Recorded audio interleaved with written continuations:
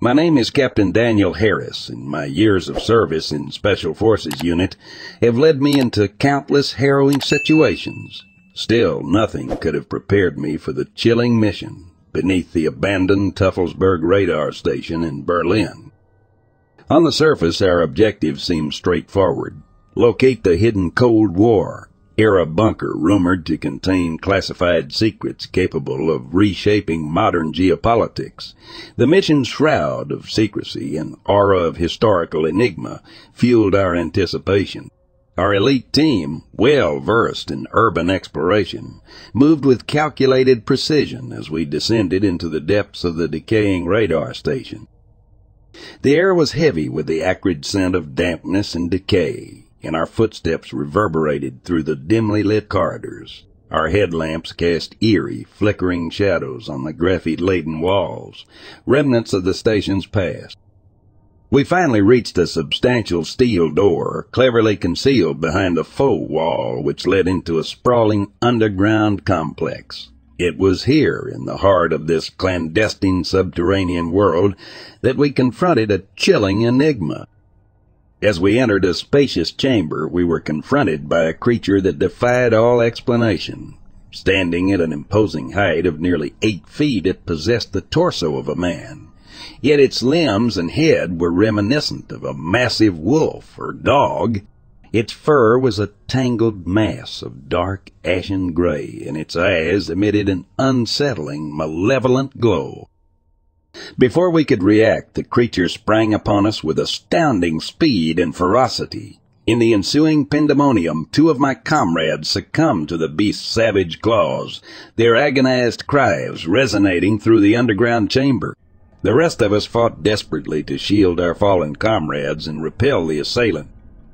After what seemed like an eternity, the creature withdrew, having seemingly completed its mission to protect the hidden bunker. It darted into the labyrinthine passageways, disappearing into the depths, leaving behind a scene of unspeakable horror and sorrow. We regrouped, our faces reflecting the shock and confusion that the unfathomable encounter had inflicted upon us.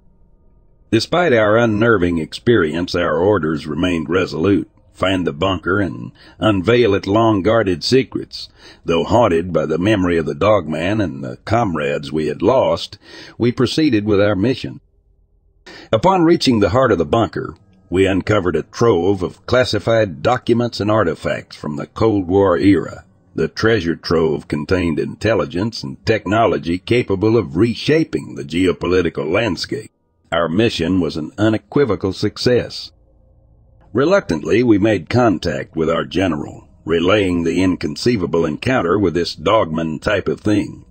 His response was fraught with skepticism, urging us to focus on the task at hand and leave the tales of monsters to folklore. Despite the doubts of our superiors, we knew the veracity of our experience beneath Teufelsberg. We resolved to resume our search for the enigmatic creature, driven by a determination to unearth the truth regarding its origins and purpose. Whether the dogman was a product of Cold War experimentation or a more sinister force, our encounter continued to haunt our thoughts as we ventured further into the shadowy depths of the concealed bunker.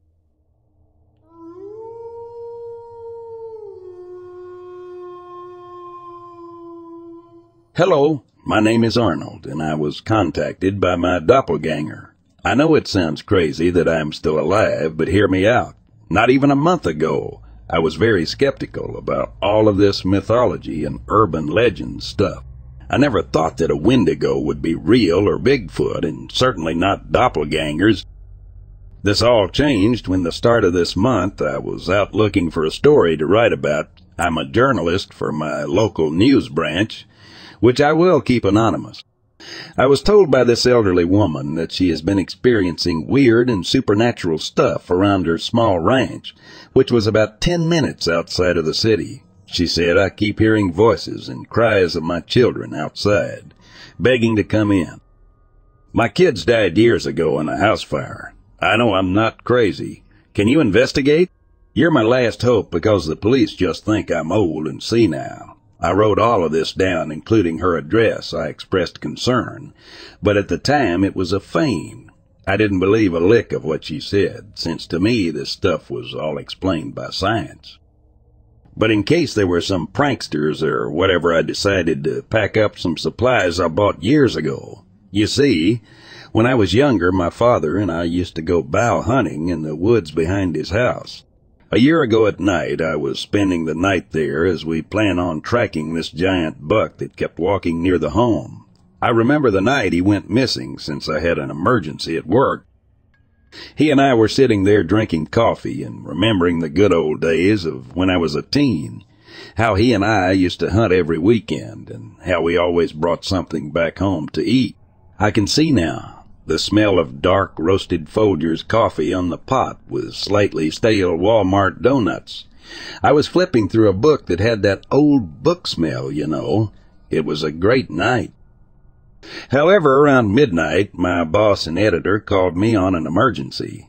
Turns out a kid went missing a year ago, and they just found her, and they had the first interview with her. It was going to be with me since I was the most experienced with trauma cases. I packed my stuff and hugged my dad. "Where you going, son?" "We got a big prize tomorrow morning. Are you going to be back by then?" He looked at me slightly worried, but I said, "Of course. We've been tracking it since Mom died. I won't miss this for the world. Just my job called on a huge interview, and they need me." He looked at me, nodded, and I walked out the door. I could sworn I saw him cry a little, but that's hindsight looking back. After the interview, I went back home and set an alarm for 4 a.m. This was so I can wake up in time to go to my dad's and start packing up. When I woke up, it was noon, and I was extremely late. I rushed to the cabin and saw a note my dad left on the door. "I wish you were here, but honestly, I'm glad you didn't show up. I love you, son, and I'm going to get this son of a bitch. Stay here and wait. I left coffee on warm for you." I smiled at the note I saw and how he still thinks of me as his little boy despite me being twice his size. Hours went past and it was getting dark out. I started to panic when I heard gunshots not far from home. I rushed out with my rifle and followed the noise. The thick bush made it harder and harder to see as the rich vegetation was swallowing the light. I finally got to where the sounds were, and it stopped.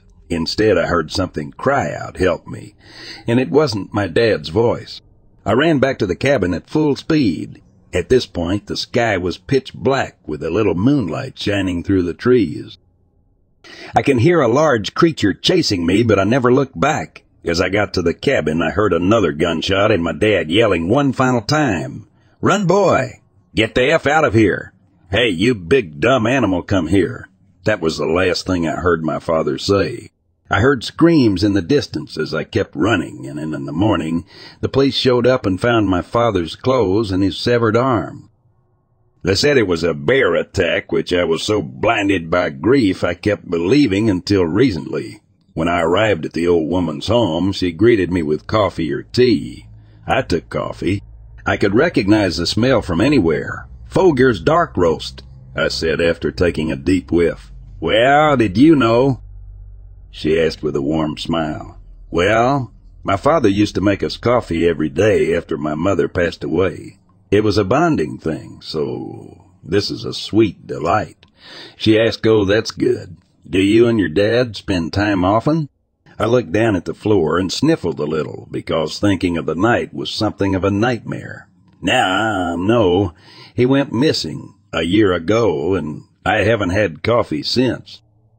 But it's a nice gesture and makes me a little happier. She covered her mouth and apologized, but I waved it off, as it wasn't her fault since she didn't know. I got to know her name after sitting a while, Agatha Christie. She has been on the ranch ever since she was a girl, but it's more of a home than a farm nowadays. She said she has a ranch hand that comes out once a day to feed the animals and help her sell the ones ready. However, it's been almost a week, and he hasn't come to work. She's afraid the creatures outside that have been attacking her livestock scared him away. She looked at me and asked if I brought cameras and other things to help find what is causing her all this pain. These things call out to her at night, and she has a few recordings. Nothing on camera, just a voice from a tape recorder. She played the most recent tape. For about a minute it was something calling out, "Mom, I'm cold, let me in." At first it sounded like a child. Agatha was in tears as she was playing this back. "That's my boy. That's his voice," she said, covering her mouth. I grabbed the handkerchief and gave it to her for her eyes. "Now we know something is out there messing with you. I will set up a few cameras to see what is going on." She hugged me and thanked me. "I just want all of this to go away," she said silently. I stood up after a few more minutes of getting details about the property. On the south side of the barn was a fence line that stretched for about 100 yards. I placed one camera every 25 yards and on every corner. These cameras were top-of-the-line motion sensing and night vision cameras, with full fork capability and a bulletproof glass. Then I set one up on each facing an entrance to the home. After about an hour of setting it up, we were all set since they were all synced and ready to go. Agatha looked a lot happier than someone is here with her. She locked all the doors and windows and let me stay the night so I can monitor the cameras. In the middle of nowhere, she didn't have internet, but I brought a portable Wi-Fi box to do some research and keep up with my friends who wanted to play some MTGEDADH tonight. After my first game playing my mono green Eldrazi deck, Don't Hate Me, I got a notification on the cameras. One was going crazy saying something is moving. I pulled the camera up and watched the feed. It was a deer. Thank God, just a dumb deer, ha-ha. I laughed it off, but then something strange started to happen. It stared right into the camera and slowly walked toward it. This was odd, but deer sometimes sniff and check out wrong. Shit, so I assumed that's what it was doing. As it got closer, I started to notice something was off. It looked like a deer, but had human eyes and blinked irregularly. Every step that it took was wobbly, and its legs were backward. Now I know some diseases infect deer to make them look emaciated and do weird shit like run in circles. But this deer just looked in the camera lens as if it were looking at me. It stared at the camera, and when I saw its full face, it had razor-sharp teeth. What the F is that I said quietly. It somehow heard me and snapped its head to the house I was in, and smiled, showing rows of sharp teeth. Some were gnarled and twisted. "What the F is that?" I said in a hushed tone. It then lowered itself and twisted its neck toward the camera to show some psychotic smile as it crouched into a stance that was spider-like and began darting toward the home. I quickly got up and grabbed the pistol that I brought in case Agatha wasn't lying. Speaking of which, she rushed into my room, crying that it's going to eat me. "Please stop it." I hid her behind me and closed the door, slowly walking to the front door, where this thing was pounding its head into it. Each hit got harder and harder, louder and louder. The thumping left a thick paste on the windows that was black and smelled of rot. The sickening smell and the sound of squelching meat slapping on the door were making my stomach churn. Before I got to the end of the steps, I heard a voice. It sounded like mine saying, "I'm here to help. Please don't fire. You will only attract it more." I looked toward the kitchen where the sound was coming from. Before I was. Me. But nude and without any discernible male features. It stood there. A doppelganger. My instincts were flaring up with every ounce of me telling me to run or drop a whole magazine into its chest. "Don't fire, trust me. I don't want you or Agatha to be hurt. Your father sent me over a year ago to protect you from this not deer. This thing killed your father and mother and now is gunning for you." I was so confused at the time, but also scared shitless. "What the F did you say?" "My father died last." Before I can finish, it cut me off. "He did die last year, and before he did, I fought the not deer off. This thing attacked your father, not me, and not a bear. Our doppelgangers don't look like the ones we're trying to kill or replace, but the ones we're trying to protect." I felt. Unease not from the copycat, but from the not deer calling my name as if it was my father. Let me in, son, I miss you. It said in my father's tone and affection, but a little off, and it was noticeable enough. Okay, I won't shoot, but how the F do we kill that thing? I pointed the gun at the door that was slowly losing its stability. I will handle it. Go upstairs and don't come back down until sunrise. Once it's quiet and the sun is out, go to the edge of the property by the forest. I will speak there. I trusted it. It was life or death, and this was the best thing I can do. I ran upstairs and locked the door, Agatha, and I was in. We heard the door burst down and heard the two things fighting. Downstairs, yelling and growling were being drowned out by the sound of bones crunching and flesh being ripped and muscle being snapped like rubber bands. It was 8 a.m. when the sound stopped and I heard the door close. After about 30 minutes, Agatha fell asleep, and I gathered the courage to open the door and walk downstairs. The walls and floor were covered in blackish green blood and viscera. The smell made me vomit, but the head of the not deer lay on the floor, rotting away at an alarming pace. I kept my word and walked to the edge of the forest. There I saw my doppelganger slowly appear out of the forest and prop itself against a log. It had a few bruises and cuts, but was mostly fine. I told you I'll protect you. I promised your dad. I didn't know what to say other than I. What are you? Why do people say you kill the people you look like? It looked at me and laughed a little before audible readjusting its arm back into its socket. There's a lot you don't know. Your dad was a killer of cryptids, and I was his guardian before he died. We protect, but when the person dies, we move on to the next of kin. Doppelgangers serve as a distraction to the potential dangers of the world, and you are from a long line of cryptid killers. I took a step back as my memory started to flood me. I repressed so much, but I remember the things my dad and I hunted were all cryptids. Wendigos, not deer, werewolf, skunk ape, and even lesser-known ones like the Grafton monster. I was so in shock my ears started to ring, and the doppelganger rushed by me to keep me from falling. I shook out of it, and it looked at me with black eyes. Are you okay? It asked with a worried expression. Yeah. I am okay. I pinched the space between my eyebrows as a headache was climbing. After a short talk, I was convinced it was going to keep me and Agatha safe. However, this ranch has a darker secret, and it wants to see why so many cryptids are attached and attracted to it. That's where I am at now, researching this little home ranch. I will find something. I must find something. Until I do, stay tuned, and good luck out there. Oh, and if you see a doppelganger, do not be afraid, as it could save your life.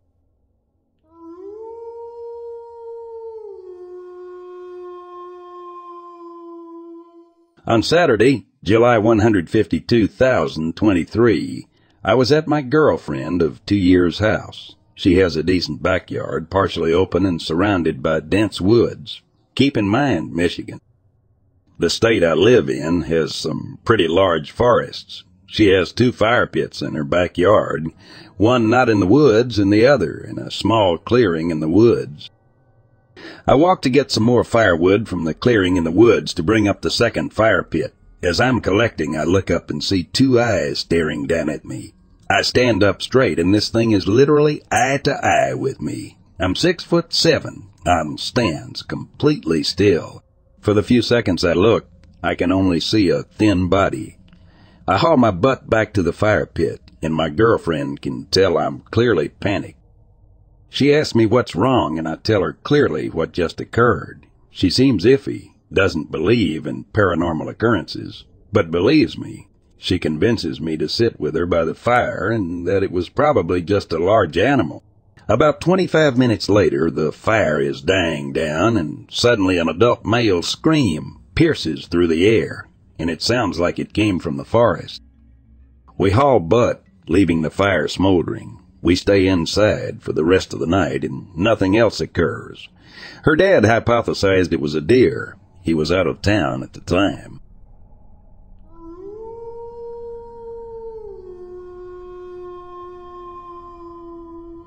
It was in the summer around dusk, and I was camping at a remote campground with my dad.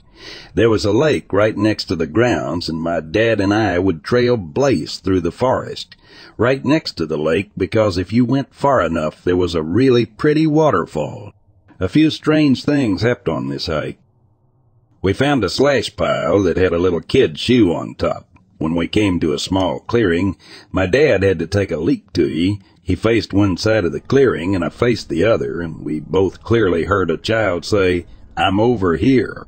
My dad thought it was me, and when he realized it wasn't, we spent half an hour looking for someone, but we found nobody. After that, we gave up on going to the waterfall and started to make our way back to camp, but there were clear sounds of something following us, twigs snapping, bushes shaking. We hadn't been camping there since.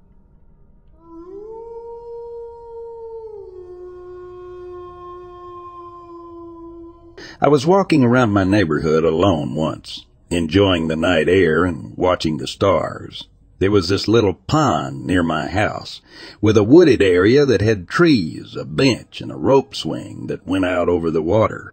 I sat down on the bench to look at the stars, and I heard some rustling off to my right towards the trees. Bears were not uncommon where I'm from, so I took out my flashlight and shone it around over there. I didn't see anything. It freaked me out, so I kept my flashlight on and my senses aware, but I stayed on the bench to mull over my thoughts and watch the sky some more.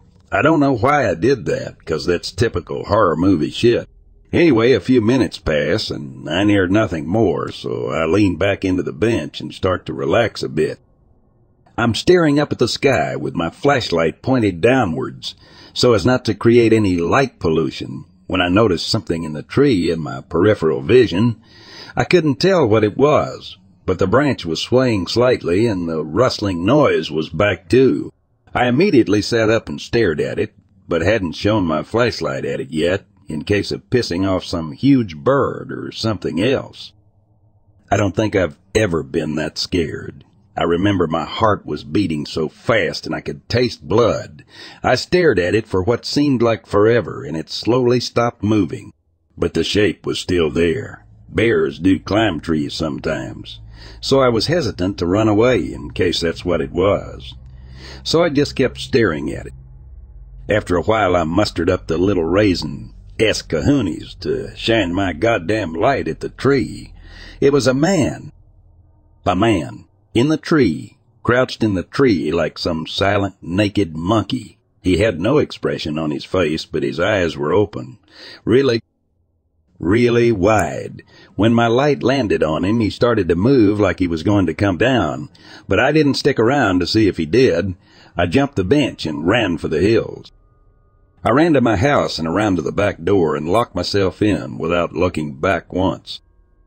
I went around and made sure every window and door was locked. I even checked the attic. I never go out alone anymore.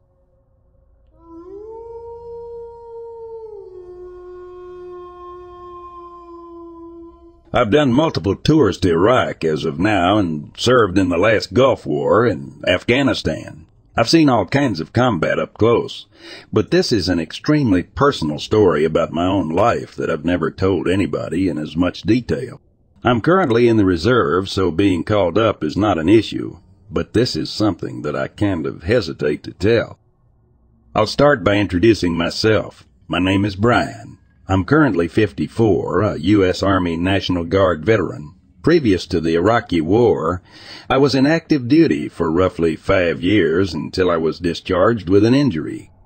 I'm also a former U.S. Army Ranger who has seen over 18 years of active duty in the military alone, 5 of which were in Afghanistan. I probably should have been more specific. The rest were spent deep in the jungle in jungle warfare training, as well as engineer courses to improve various infrastructures all throughout the world. I will be sharing a story with you guys that I've never told anybody.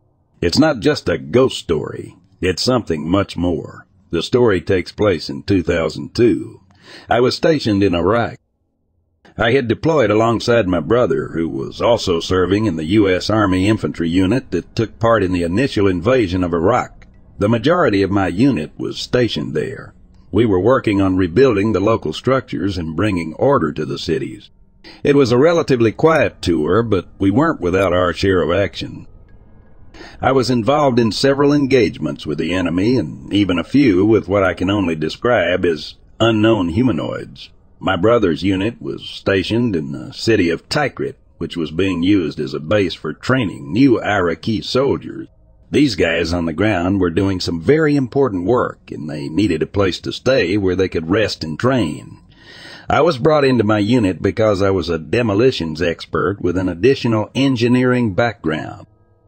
My sergeant had asked me to come in because they needed somebody who could blow up buildings while simultaneously rebuilding them metaphorically, of course, not literally. So I was brought on the team where I was given a special set of engineering tools to meet the needs of my new unit.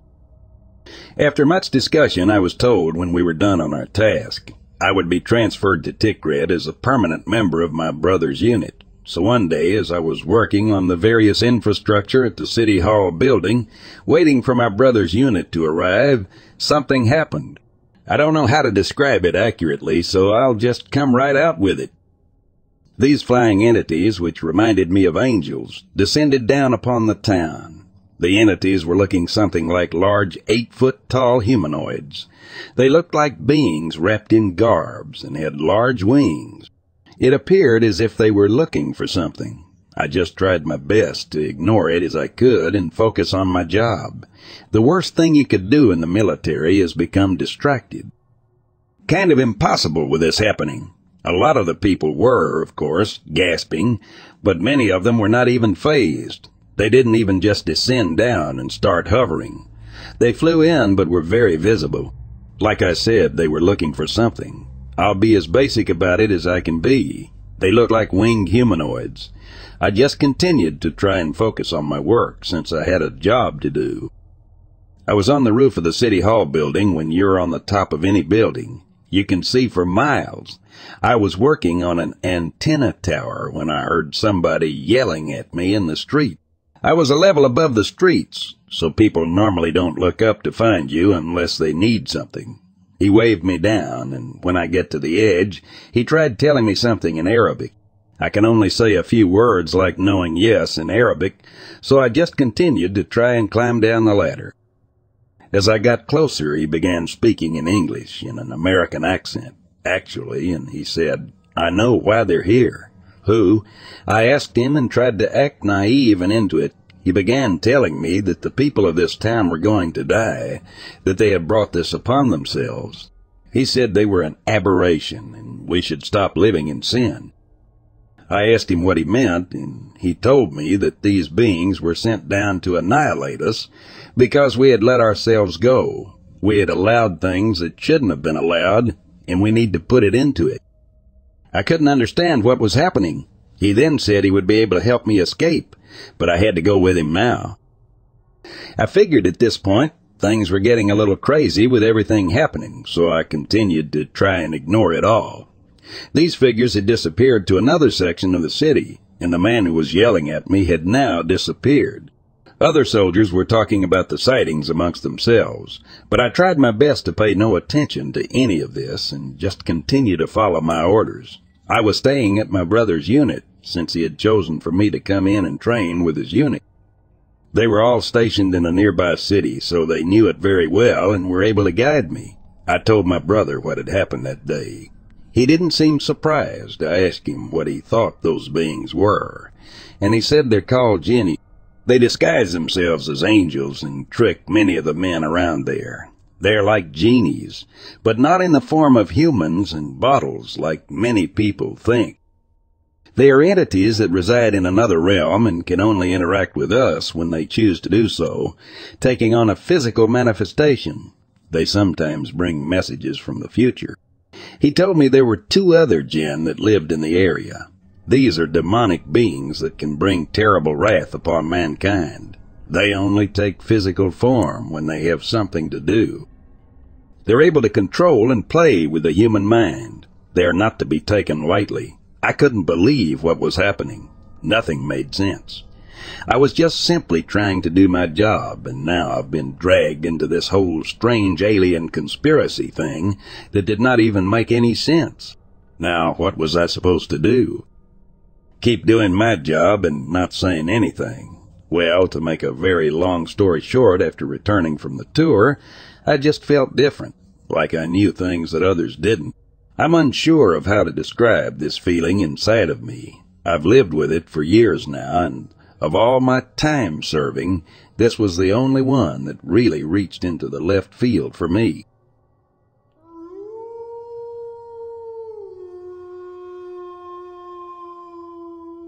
Honestly, I never got a conclusive identity on whatever it was I saw, so sharing it actually might help with that. This was about a year old, late August 2022, and I was fishing on Cold Lake, right on the border between Alberta and Saskatchewan. I had one of my most productive fishing days ever there, and kept a few walleye to cook for dinner since I bought the tags for them. I tented on the north end of the lake, east of the North Bay cabin, since I don't really like campgrounds much. It was probably about 5-6 p.m. when I set up camp and got the fire going. I do remember I still fished from the bank for an hour or so until I eventually got dinner going. During that period is when I remember first hearing a lot more noises out of the tree line before. Not anything out of the ordinary, mostly just birds and the occasional squirrel. Eventually, I started to get the feeling of something watching me, which actually got me a bit more worried than what I'd usually be, as my first thought, albeit not the most rational one, was a cougar. I know what it feels like to be watched by one. It's uncomfortable to say the absolute least, and a terrifyingly surreal experience at worst. Each time I looked back, there wasn't anything watching me that I saw. Eventually, I lost interest and began supper, which is when the sounds of the forest largely stopped. Things felt cold, dead. The forest felt dead. Now even more on guard about a possible cougar or bear, I moved away from the tree line and closer to the shore, as there was a bit of flat ground forming, almost like a beach. I didn't have a firearm at the time, but I did have a can of bear spray on my chest, which moved to my hand. There still wasn't anything visible through the tree line, but the faint sound of what could be footsteps cut through the silence of the forest. In all reality, it was less footsteps and more the sound of an animal moving through the brush that was heard. Weirdly enough, it sort of relaxed me, as a cougar likely wouldn't be so carelessly loud. At least it did for a moment. Aware that I was rather vulnerable in my position, I did begin backing up my stuff. Thankfully, my tent wasn't set up yet, back in my bag, and got near the kayak. What I saw when I looked back up at the tree line not even 20 feet in front of me, however, was likely the most terrifying yet uniquely beautiful moment of my life. Standing upright, half behind a tree, was a tall, maybe 7 feet, dark humanoid thing, vaguely like a Sasquatch, but much thinner, closer to the proportions of a human, covered in reddish-brown hair or fur. All I could see was its body above the waist, though its arms seemed to extend further down. I couldn't make out much features, though the eyes appeared vaguely yellowish. Oddly enough, after the initial shock wore off, it didn't seem threatening. If anything, I want to say it was curious. What I'm about to say next defies all common logic, all human reason, but as someone standing face to face with what could have been death itself, I raised my arm in the air. The best way I could describe this scene is if anybody has ever watched the fantastic Mr. Fox, the scene at the end with the wolf. That's the closest thing I could compare it to. The creature didn't come any closer, nor did it make a sound, but instead oddly attempted to mimic me, raising its long, thin arm in the air before setting it back down and walking back into the tree line. What I saw that day, the creature I witnessed, led me to reevaluate my opinions towards these animals, that they weren't just animals. These are intelligent creatures, and the time it took to kayak back to civilization immediately afterwards, and the time since then has only reaffirmed my belief in that. Of all the encounters people have had with what could be a Sasquatch, I'm glad mine became almost a positive memory. Whatever I saw that day left an impression on me, human, Sasquatch, whatever.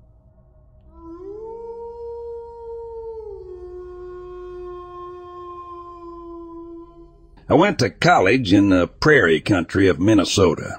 There wasn't a whole lot of public ground, but there were a few pretty large swamps that kept people out. Scouting the edge of the corn in October, I found an absolutely torn-up corner of the field next to one of these swamps. Great rubs everywhere, and a trail straight through the marsh leading back to a strip of trees on the only high ground around. I came back with my waters and a few climbing sticks the next week, and after about a half-mile walk through knee-to-chest-deep swamp, made it out and up into a medium-sized oak for an evening sight. Saw a monster buck, but that's another story. Shooting time came and went, and just as I'm lowering my bow down, I hear the most blood-chilling sound I've heard in the woods.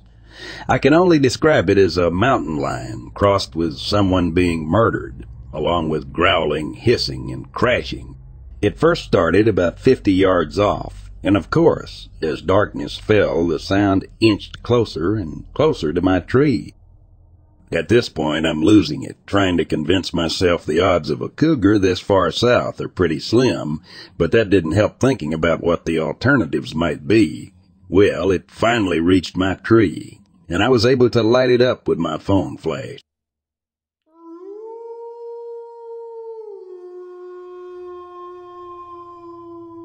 Last week, I decided to go camping at a nearby national park. I'm an experienced camper, and I had camped this particular spot dozens of times. I parked in the designated parking spot for campers and grabbed my gear. I headed off into the wilderness. I normally like to get away from people. I can cover 20 miles in a day, but I don't normally do that every time. I had been walking for about 5 hours, so I was a 5-hour hike from my car. I knew I was far from the normal tourists and family gatherings. That was my intention. It was close to sundown and was starting to get dark. Walking along the trail in the forest, it gets pitch black really quickly. I had not seen another person for a few hours. I had a pretty good idea that I was alone, and the chances of coming across another camper were small, as late as it was and as far off as I was.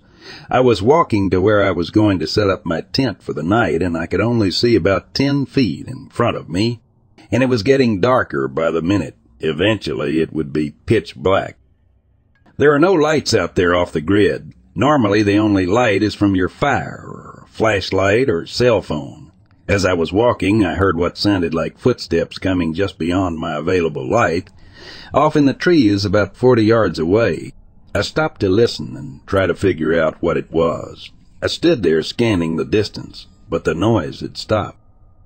I then spotted what looked like a dark figure standing behind or next to a tree. I couldn't tell which. Whatever it was just standing there.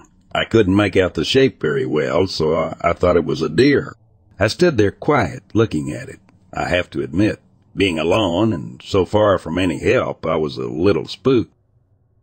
I've heard stories of murderers who attack unsuspecting campers or hikers in some national parks because of how vast the area is and how vulnerable the people are being far away from civilians. I stood there for a few minutes, scared that it was going to start coming towards me. I was not sure what it was. I didn't know if it was a wild animal. Those can attack humans, too. I decided to turn around, keeping my eyes on the mysterious dark figure. I was scared that it was going to follow me. I knew I couldn't walk all night, 5 hours back to my car in the dark. I was tired, and I didn't want to make any light. My plan was to stay quiet and lay on the ground until dawn. I would sleep if everything was kosher. I walked about a football field away until I could not see it, and unrolled my sleeping bag. I laid there looking in that direction and listening. About 45 minutes went by, and I heard the footsteps in the distance. My heart began racing because I could not see anything at this point. I didn't know if it was an animal. Whatever it was would take a few steps and stop, take a few steps and stop, over and over. I couldn't see, but from the direction of the noise, whatever it was walked to my side about 15 yards away, then crossed in front of me, then stopped. It was very close. My heart was beating so fast. I was sure it could hear me breathe. It kept going as it crossed in front of me and walked further away. Whatever it was had come very close to me. I laid there too scared to move. I couldn't hear anything. For all I knew, it was standing still right by me. I heard no noises, no human sounds or animal, only the sound of leaves and sticks being walked on. From the time that it crossed in front of me and headed off away from me, and the time I couldn't hear anything, I managed to get my nerves enough to get up and keep walking back to my car.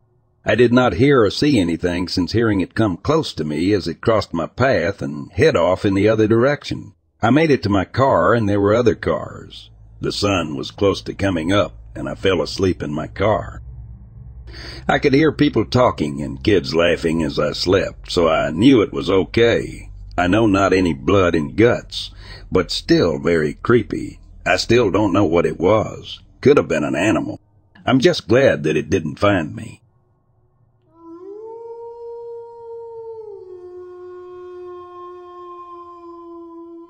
I remember the time when I was in second grade, returning to school from my lunch hour. As I walked near a clump of trees in a field, I encountered a strange little figure about my own height, standing at just under 4 feet.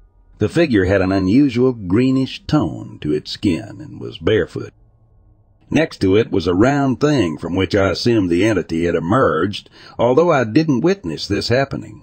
The entity started jabbering at me in a language I couldn't understand. It then took out an object from a belt around its waist, resembling some kind of gun, and squirted a putty-like substance into the palm of its hand. I noticed that the entity had long fingernails that looked like claws. It handed the putty to me, and I was confused by the whole encounter, so I started to move away.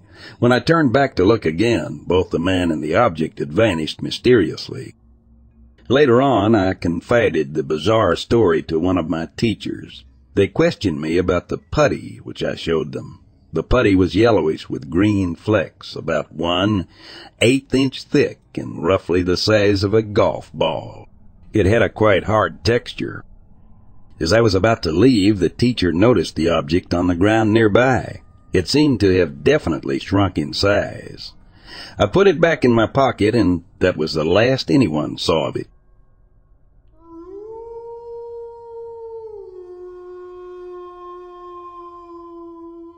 I live in the northern end region of Germany's Black Forest, and even though the region is nothing in comparison to United States rural areas or even rural German areas, it still has its quiet and dark roads.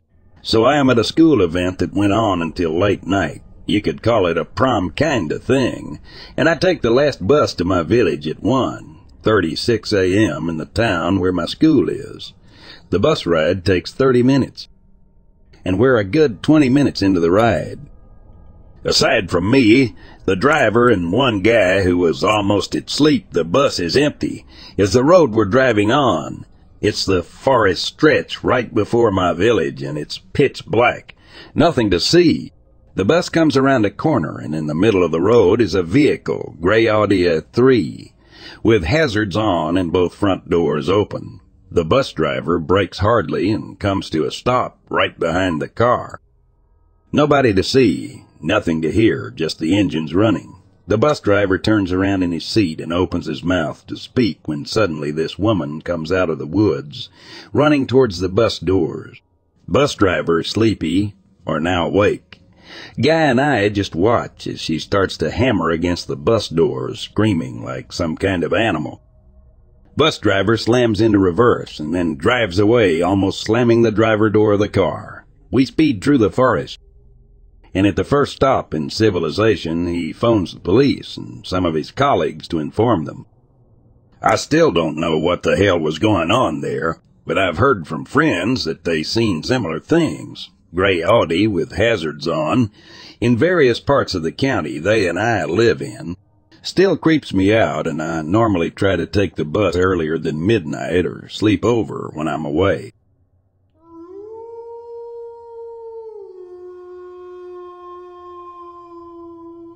On Upper Magnetic Mine Road, my friend and I, Harold Eglin, were exploring the area. As my friend decided to meditate, I decided to walk away and take in view of the nearby reservoir. It was then that I noticed something strange. Large and glowing slanted green eyes and large hairless heads floating through the woods several yards away. There were 5 of them, and I couldn't see their bodies, just their eerie heads. I called out to my friend, and she saw them too. We both stopped moving, feeling a sense of unease.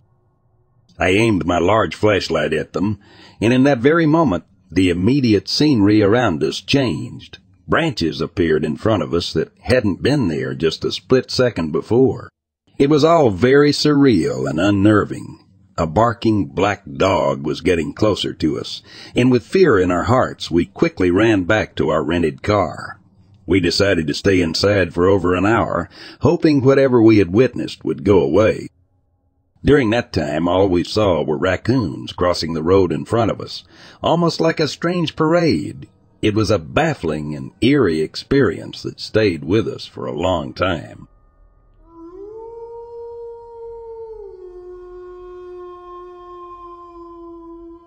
I remember the strange case of Yabi Gistabode, who had gone missing, and later they found him sitting in a bush, appearing to be in a stupor. When they found him, he seemed to be in good health, but the experience had left him shaken.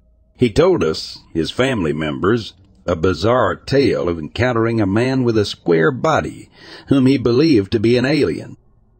This mysterious man had urged him to go to a strange place. The night before his disappearance, Yabi was dressed in white and seemed to be floating just above the ground. His wife recalled touching his shirt, and it turned black before her eyes. Yabi then passed out, and the incident left everyone puzzled and worried. Then on the 20th, he vanished again, only to be found 11 days later walking towards his home. The strange thing was that his eyes were closed, and he was communicating through sign language. His wife was the one who saw him become invisible on the second night of his disappearance, right before her eyes. It was a bewildering and unnerving experience for all of us. And even though Yabi was found physically fine, the whole incident left us with more questions than answers. To this day, we wonder about the true nature of the events that occurred during his disappearances and what really happened during those mysterious encounters with the square-bodied man and the strange place he was urged to go to.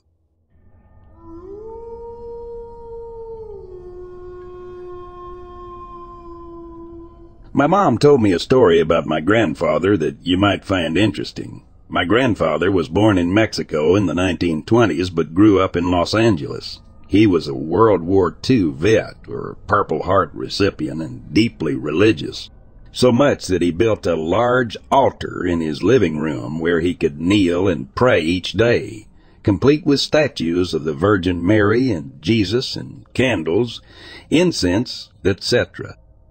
When I was a kid, I thought this was a normal thing in all grandparents' houses, because my grandfather was so religious that he basically never lied, from what I'm told, due to his deep faith. Well, apparently, when he was younger, in his 20s, I believe, and perhaps less devout, he and a friend of his were driving and saw an attractive young woman walking down the street. They only saw her from behind and apparently drove up next to her to call out to her. But when she turned around, she had a horse's face, like a real horse's head or face. They allegedly screamed and hit the gas and drove off. As I was told, it was one of the events he personally witnessed that led him to be so religious.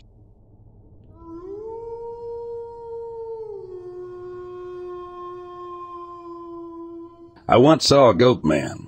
I will never forget his 2 half-inch long teeth and the way he spoke. It was at a concert at Pine Knob in Michigan. I was walking through the crowd and I heard a voice nearby that sounded unnatural and was just wrong. I turned my head and saw him 8-10 feet away. It was the most surreal experience I've had, especially because nobody else noticed or was bothered by this thing.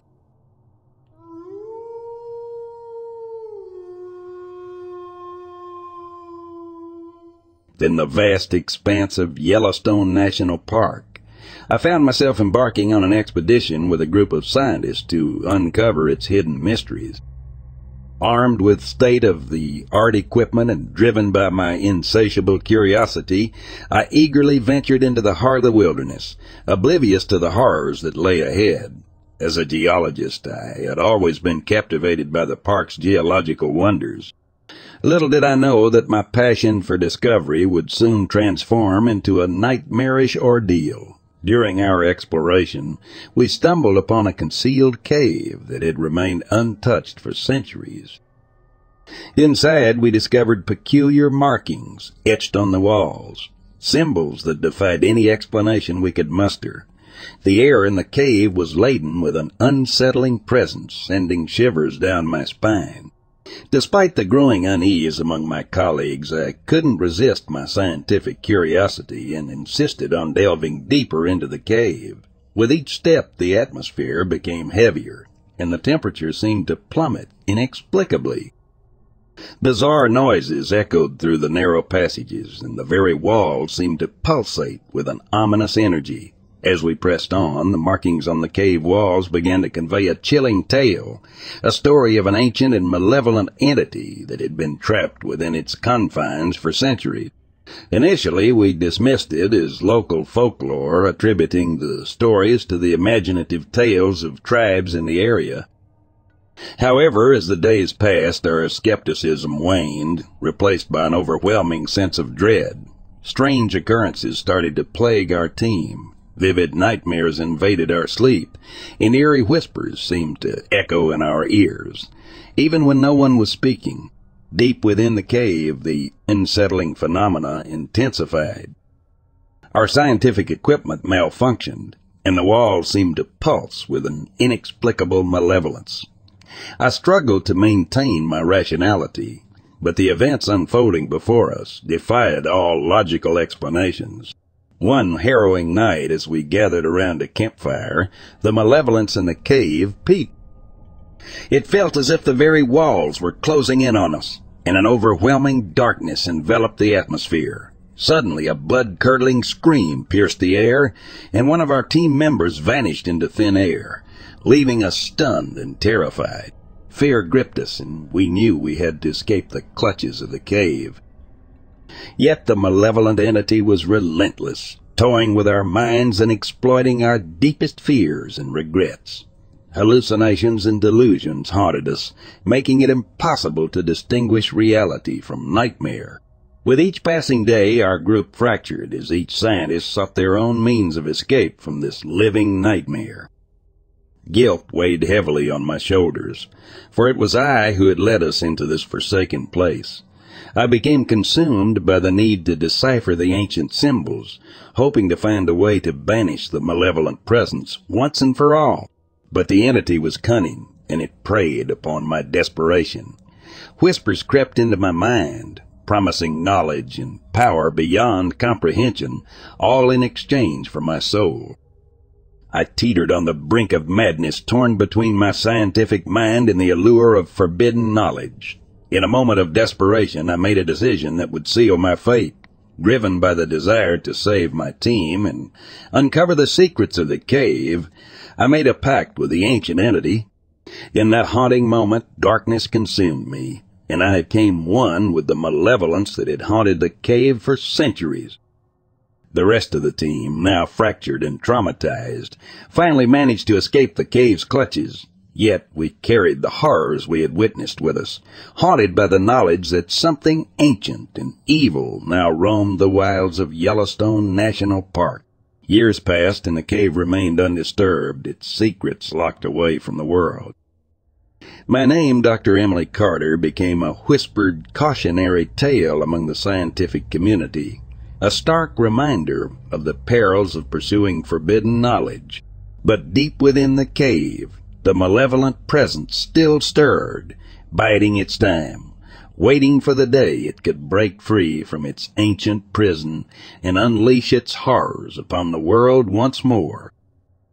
And so, the tale of Yellowstone's hidden horrors endures, a chilling reminder of the darkness that lurks beneath the surface, waiting to ensnare the foolhardy and the curious alike.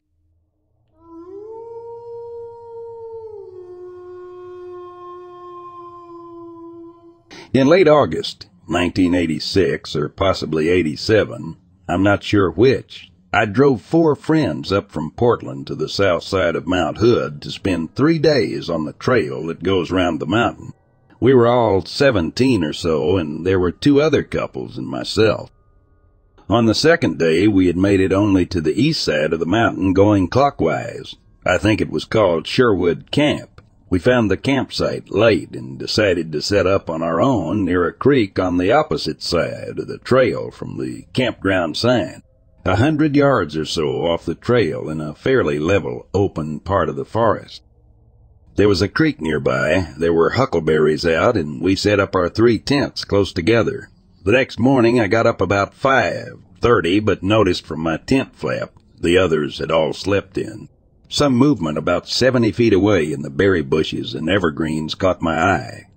I saw a large, light, beige-colored creature, all covered with hair 7 to 8 fall, its back to me, trying to reach something. A branch, I guess, about 15 feet. Off the ground, not more than 10 feet away, was this other creature, the same, but small, all covered with hair except for the front of the hands, the bottoms of the feet, and around the eyes. The second one was only about 3 feet high and was bending over, picking up a stick, which it was trying to put in its mouth. The little one was a bit darker in color, a dark beige. The hair on both was up to 4 inches long at most. The big one was really thick-set. I could not make out any of the front of the hands, the bottoms of the feet, and around the eyes. The second one was only about 3 feet high and was bending over, picking up a stick which it was trying to put in its mouth. The little one was a bit darker in color, a dark beige. The hair on both was up to 4 inches long at most. The big one was really thick-set. I could not make out any of the front of her because she was turned away from me almost the whole time, about a minute. I thought she was the little one's mother. She gave a kind of grunt at the little one like she didn't want him doing that, and he dropped the stick. At that moment I was on all fours, leaning out of the tent, trying to see better, and my hand popped on a twig, and the big one looked right at me. But all she did for a second was grunt again at the little one, and she reached down, stepped over, and took his hand. It was like she was motioning for him to go with her, and looked in my direction one more time, grunted softly again, and they were gone behind the trees. Their faces were like an ape around the lips and jaws, you know. Their jaws jutted out a bit. Their heads weren't pointed, but I could see by the bare patches around the eyes and skin. On the hands, their skin was a kind of brownish gray.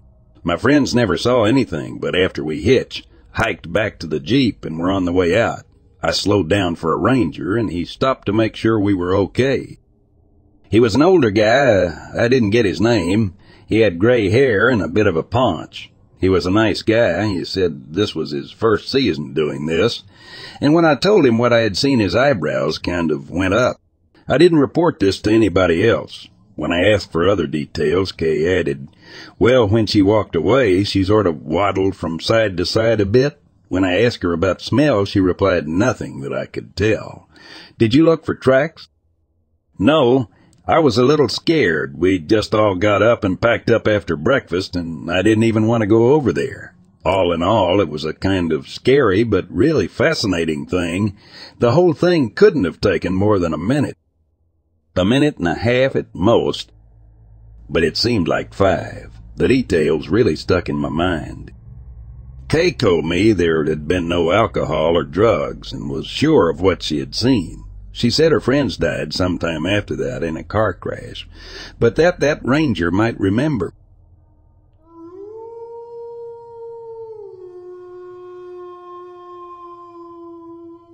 Around a week and a half ago, I was in Ocean City, New Jersey, and it was around midnight. I decided to take a stroll to the beach to enjoy a cigar and relax.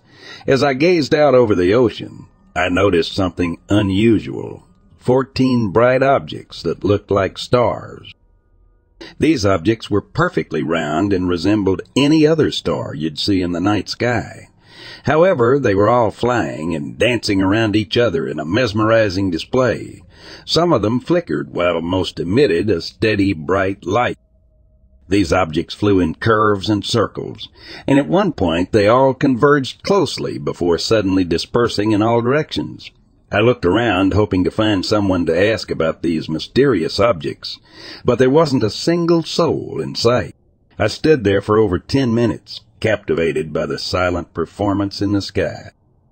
Their flight patterns resembled how gnats or bugs move, with no discernible order or pattern. These objects weren't like any known aircraft, not helicopters, airplanes, satellites, meteors, or comets. One of them caught my attention when it flew towards the horizon, turned around, and rapidly approached me. It passed right by, flying westward over the beach, the Ocean City Strip, and finally disappeared into the bay far out to the west. The speed and maneuverability of these objects left me in awe. I contemplated going back to my house to fetch my phone and return to the beach to capture this extraordinary sight, but I feared they might be gone by then. The round trip would have taken too long, and I didn't want to miss anything. The next day, curious to see if anyone else had witnessed the same thing, I searched on YouTube and looked for articles about Ocean City UFO. But to my surprise, there was nothing. No videos, no articles. It seemed like nobody else had seen what I had experienced. This is the first time I've shared this encounter. While I hesitate to claim that these objects were aliens, they were undoubtedly UFOs to me, simply unidentified flying objects, as I couldn't determine their origin or nature. It remains a mystery, and I still have no idea what they were. It was the strangest and most awe-inspiring sight I've ever witnessed in my life.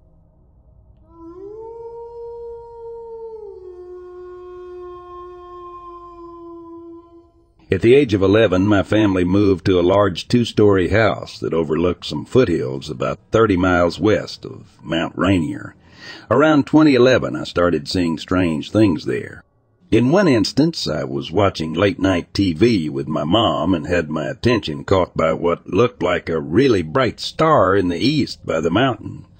I stared at it for about 3 minutes before the star suddenly dropped straight down into the foothill. I stood up and shouted, scaring my mom. She didn't believe me, but I know what I saw. The second most bizarre occurrence happened after my girlfriend at the time moved in with my family.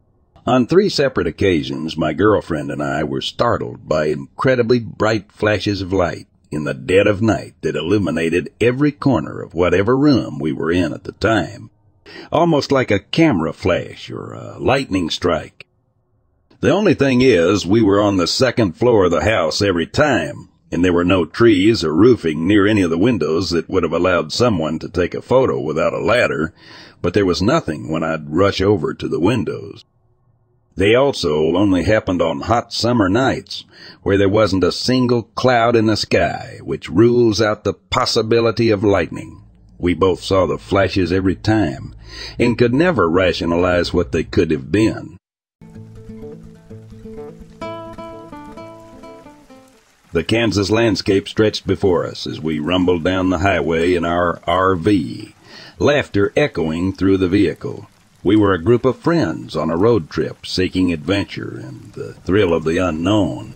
Little did we know that our journey would lead us to a place that defied all expectations. As the sun dipped below the horizon, casting long shadows across the plains, we stumbled upon a seemingly idyllic campground that didn't appear on any of our maps.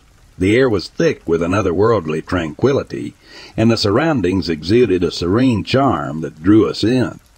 Excitement bubbled within us as we decided to make an impromptu stop and set up camp for the night. The RV eased into a vacant spot surrounded by towering trees that whispered in the gentle breeze. As we unpacked and prepared for the night, we couldn't help but notice the other campers nearby. They sat around their flickering campfires, but something was off. Strangely silent, never making eye contact, like ghostly apparitions lingering in the shadows. Unsettled but intrigued, we decided to explore the campground, attempting to strike up conversations with our mysterious neighbors. However, our attempts were met with eerie silence, and their humanoid forms seemed frozen in an unnatural stillness. The air grew heavy with a sense of foreboding as we realized something wasn't right. Determined to unravel the mystery, we tried to contact the local populace. Our attempts to make calls were met with static or strange, incomprehensible whispers. Frustration and fear gnawed at us as we exchanged worried glances. It was then that we noticed something deeply unsettling about the inhabitants of this phantom campground. They were not human. As the truth dawned upon us, a cold shiver ran down our spines. The humanoid figures around us were like reptiles in disguise, their eyes cold and unblinking. Panic set in as we grasped the gravity of the situation. Without a word, we turned towards the RV and ran, our footsteps echoing through the eerily silent campground. Back at the safety of our RV, hearts pounding, we locked the doors and peered through the windows. The realization that we were not alone, that something beyond our understanding lurked in the shadows, sent a chill through our veins. We struggled to comprehend the bizarre encounter, the reptilian figures etched into our memories. Fear compelled us to put pedal to the metal, the RV roaring to life as we sped away from that surreal campground. The highway blurred beneath us as we left the phantom place behind. Safe distance did little to ease our terror, and silence settled within the RV as we grappled with the inexplicable. As the miles stretched between us and that mysterious spot in Kansas, we exchanged haunted glances. The truth behind the phantom campground remained elusive, leaving us with an inexplicable fear that clung to our hearts. We couldn't explain what had happened, only that we had narrowly escaped a place where the line between reality and the unknown blurred in the most chilling of ways.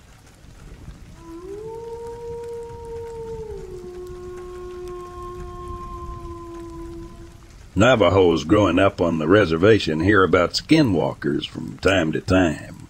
For this reason, nearly everyone is cautious about who they trust or what kinds of things they talk about, because Yenad Lucias are dangerous people that have the abilities of animals, yet retain their cunning human minds.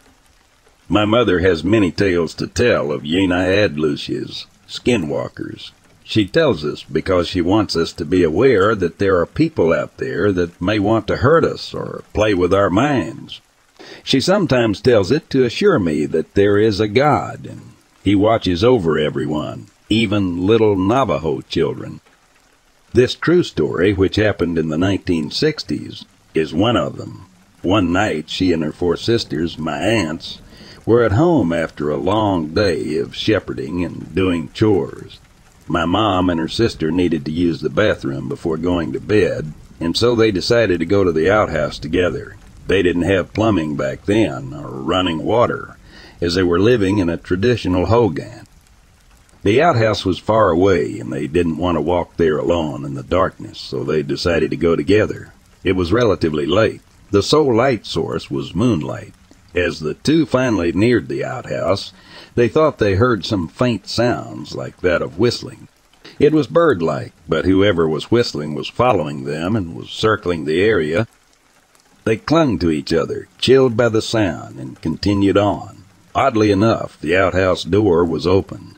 Usually, when people use the outhouse, they always latch or wire the door shut. As they came close enough to the outhouse, they saw a large black thing sitting inside. Though they couldn't see its features, they could make out that it was human in nature. Terrified, they screamed in horror and ran back to the hogan as fast as their legs could carry them. They could hear someone chasing them from behind, and that it was gaining on them. As soon as they reached the hogan, they dashed in and slammed the door. They hurriedly told their other sisters what happened, and they sat in silence, waiting for something to happen.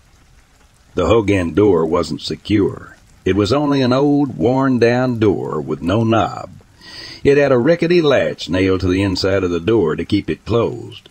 Nothing was barring the smoke hole where the chimney rose out. It was open to the air, and you could see the night sky. The person outside began banging on the walls, making all 5 of them huddle in the middle of the room near the stove. There were heavy objects being thrown now, and a lot of noise. Soon they heard it climb onto the roof. Whoever it was walking back and forth, and every now and then it would peer through the smoke hole at them, its face hidden by darkness. There were adults present, but being a rather rude foster family with kids of their own, they lived in another hogan some distance away.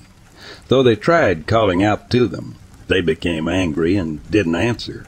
Finally, in pure desperation, my mom's 3 older sisters, being raised Catholic in boarding school, told her and her younger sister to get down on their knees. They began praying to God for protection. One of them had acquired holy water from the church, and she sprinkled it near the door. All night the skinwalker would circle the hogan, pound on the door, and make that whistling noise, but even though the hogan was improperly secured, that skinwalker never got to break in and hurt them. My mom never found out who tried to hurt them that night. Medicine men can hold a chant for you to see who tried to hurt you, but this was never carried out. Looking back on it now, my mom says that nobody was protecting them that night. Nobody but Heavenly Father, and that he kept them safe from harm's way. The Yenna would bother them off and on, but not once were they harmed.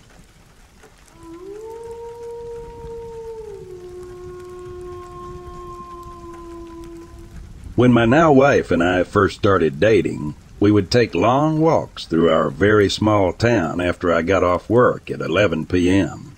We would wander through the cemetery, down little country roads, everywhere. But our favorite area was a large field where the stars were incredible. One night we were watching a small meteor shower and heard all kinds of loud grunting and ruckus coming from a tree line. We had nowhere to go and were starting to get concerned. A large, angry Bigfoot came out, stared at us, and then quietly walked away. I don't think we breathed for several minutes. I was convinced he was coming at us, and there was no way to outrun him. We didn't go back there for a few days.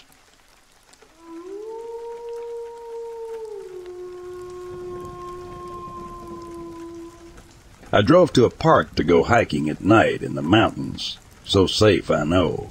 And I hadn't even turned off my car, and I already feel like I'm being watched. There weren't any cars around, so I thought maybe it was just me being paranoid for some reason. But for some reason I look to my right and I see this weird-looking humanoid shape on top of the little bump hill, about 50 feet away. At first I thought it was a weirdly shaped tree until I saw the arms move, no wind at all. So now I know there's a person staring at my car, trying not to move for what I assume is for me to get out of my car and leave to a more secluded area, as we were next to the road. Of course I left. I don't go hiking at night in that particular park anymore.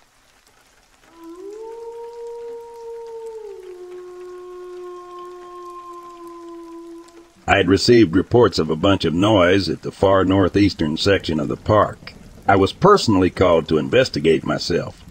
I brought it to the ranger in charge at the time, and he agreed it would be a good idea for me to go out there during patrols. I took it upon myself to join the other ranger on patrol that evening. The reports were something of screaming at them from behind the trees along one stretch of road near the campsite for several nights in a row. It was described as sounding vaguely human, but also not human.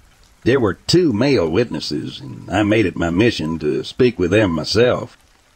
When we got into that section of the park, it was getting dark. By the time we reached where they had been camping previously, it seemed like it might take us a little while to find any evidence. Since it had been about 3 days since those initial reports, the ranger I was with, whom we'll call Frank, and I split up. He headed off to the left, and I headed off to the right, where it seemed like there would be less dense vegetation. I continued walking, calling out intermittently, hoping to find somebody assuming they were behind the screaming. I would call back every few minutes, and Frank replied saying he was on his way back, but found nothing so far. I got about another 200 yards in when all of a sudden it sounded like something nearby had crashed through some brush, running. Now normally this wouldn't have been an issue, except it sounded like a very large biped coming towards us. I immediately started heading back in the direction of the vehicle, not really wanting to see what was coming. It didn't take a genius to realize that what it sounded like was coming from me. Once I heard this, I did my best to outrun what could turn out to be a bear, or maybe a mountain lion, or maybe worst of all, what others had considered a Sasquatch previously. Before departing from camp that night, Frank had joined me just as we reached our vehicle, parked roughly 80 yards away from where he'd been searching when he responded earlier. By this point, there were loud noises everywhere around us, making it impossible now to hear each other without speaking very loudly. The forest was alive with these screams. I quickly suggested we get back into the vehicle. I was not waiting around. We immediately started driving back towards base ops, which was about 15 minutes away from where we were currently stationed on patrol. My heart was racing the entire time. The forest and the night were alive with these creatures or something going on. I was told to write up a detailed report of what had happened to us out there, and even gave detailed sketches of the creature that I saw that night, even though I barely did. Frank, however, was questioned. He had very well seen the creatures I did not see between the fear and the shaking.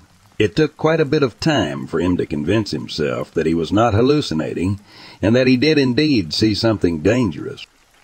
This was all eventually resolved when we decided and were told not to talk about it. I think we, as rangers, accepted that there might be some theories about the mythical Bigfoot, and that they are indeed a reality. Of course, this only led to more questions and speculation than actually having fruitful, full answers. Let's just say we finished our patrols without incident after that and shared stories of other strange things happening. I'm pretty sure that made believers out of us. At least it did for me.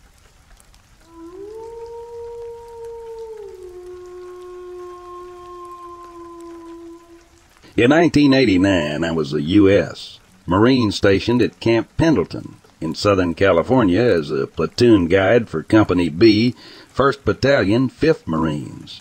I lived on the base in Oceanside. I was a corporal, and being a second lieutenant meant it was impossible for me to have a roommate due to space limitations. My chief brought it up with me that I could live with him and his wife off the base if he wanted to. We were pretty close, so he offered it. It was here that the encounter really begins. I'll start with the first one. Living with the chief and his wife wasn't so bad at first, but where they lived, we started to get, how do I say, nightly visits by these things. It started by hearing them just outside the window at night. I would hear heavy footfalls, branches breaking, lots of leaves crunching around. They would always be right over my window. I would just lay there, staring at the closed curtains, praying that whatever it was would just go away. I would always fall asleep before they did every night. It was the same thing, except one night I woke up to them just outside the window, breathing heavily on the glass while watching me. Drool and saliva all over the window. I'm not gonna lie, this was downright terrifying. I was a Marine, for God's sakes. I'm supposed to be able to protect myself. After that night, it was as if they knew I'd seen them.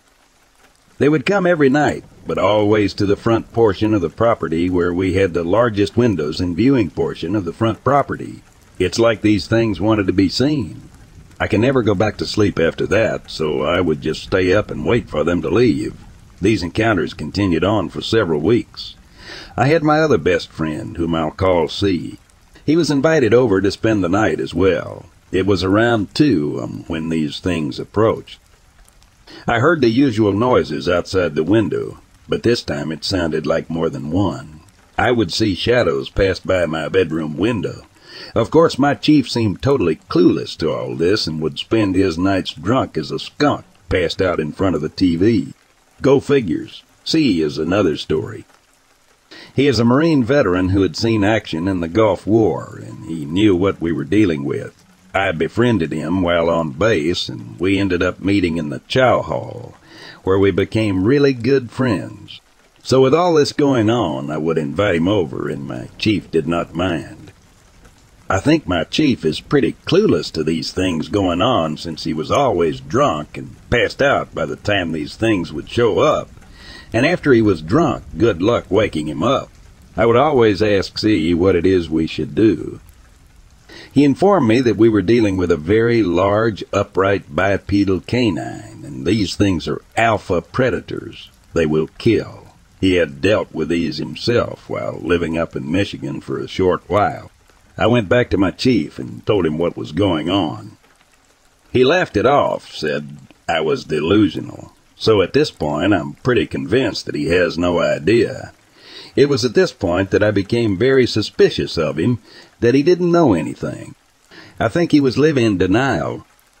After a few weeks of this, I was gonna go live with my wife's sister up in San Diego. Now comes the best part of this experience. The first night, I didn't sleep there. I expected these things to be there right outside my window, although they never were. To say that first night at my new location was restless and sleepless is an understatement. I didn't realize in hindsight how this thing would really affect my overall sleep patterns. Anyway, I'm not sure what it was that I experienced that day, but it was something else. I'm still completely spooked by the whole thing. Just thinking back to it, I would prefer it if it just gets left in the past.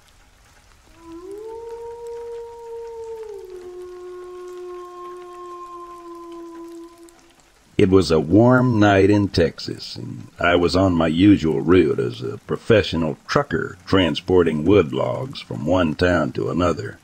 The endless stretch of highway had always been a familiar sight. As I drove along the deserted highway, my headlights cutting through the darkness, I noticed two glowing lights in the distance on the road ahead.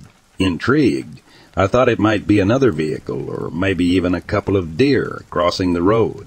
I didn't think much of it at first and continued driving, expecting the lights to disappear as I got closer. However, as I approached, the lights didn't fade away. In fact, they seemed to grow brighter and more defined. My curiosity turned into a sense of unease as I realized that the glowing lights were coming from a creature standing in the middle of the road. At first glance, the creature seemed human-like, but its size was something I had never encountered before, standing at an imposing height of 8 to 9 feet, or maybe even taller. Its eyes were the most striking feature, large and shaped like those of a cat, unlike anything I had ever seen before. The creature's entire being was so black and dark that it seemed to absorb the very light around it.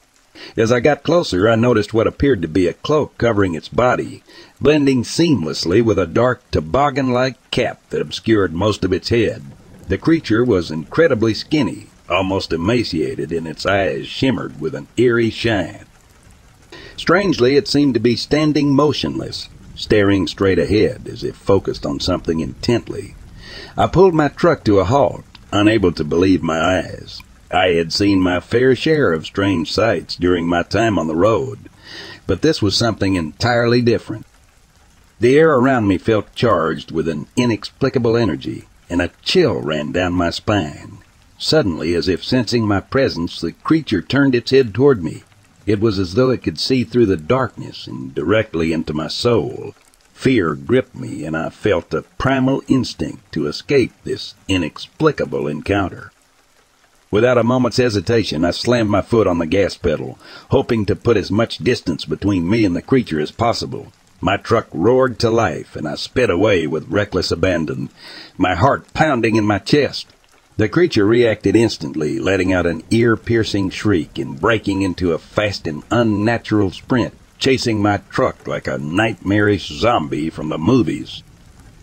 My heart raced, and the adrenaline coursed through my veins as I pushed my truck to its limits, desperate to escape the horrifying encounter behind me. I didn't dare look back.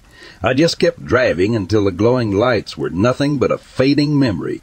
As I left that nightmarish scene behind, I couldn't help but wonder what I had just witnessed. Was it some otherworldly being? An alien, or something beyond my understanding? I had no answers, but one thing was certain. I would never return to that road again.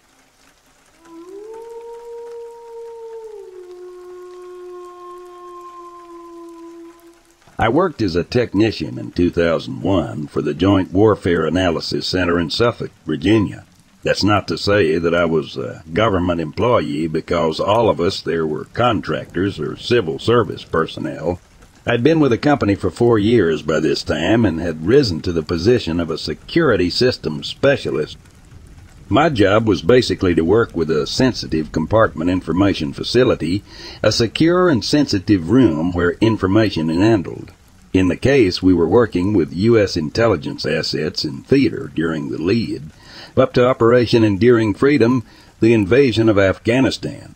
One of the things I saw during my time was a report generated by some assets on the ground in Afghanistan, having to do with an assimilation of alien life. I've heard all the same complaints that you people say about how the government lies for the people for nefarious purposes. Well, I'm going to divulge a little bit more to that. I was the second one in the morning, usually arriving at 7 hours after having already dropped off my son. I always came back in the door of the facility to the security checkpoint. All visitors were expected to enter through there, and it was always under video surveillance 24/7. The main door from the outside wall next to the parking lot was unlocked during my arrival, and there would be 2 workers standing guard on either side of the door. Nobody was allowed to stand at the door alone, and both members of the entry team were required to swipe their badges for the reader before the door would unlock. This is due to the things that come in this section of the building. We got things from the NSA, CIA, and military, among other things. Things that civilian eyes are never allowed to see. I think this was some kind of alien technology or biological entity the military picked up during their numerous operations over there. We received some interesting stuff during my time there, like a live alien foreign specimen of an unidentified species. Although I never saw it myself, nobody was allowed in the room when the specimen was being worked on. In the security section of our facility, there were always at least 3 technicians with access to that room. The specimen came on a military cargo flight, although they never told us which one. It was kept in a large sealed container, which had been airtight welded shut. Inside the container, there was this alien being. The military brass told us it was an alien life form, but none of us newer guys ever really saw it. The specimen was roughly 4 feet tall, humanoid with a large head. It was kind of broad across the shoulders. Nobody ever told us what type of being it was. It was just an alien conscripted by the military to be studied for battlefield applications. The one thing people did tell us about this stuff was that the brass didn't know exactly how it worked, but that we were to lock down the facility and let nobody in or out under any circumstances until they did know how it worked. We were all a bunch of 20-something technicians, so our contact with the higher-level brass was pretty much limited to the briefings they would give us just about how to set up each new artifact or specimen that we got. During the initial setup, one of the guys from upstairs showed us how to set up a safe room for this particular specimen.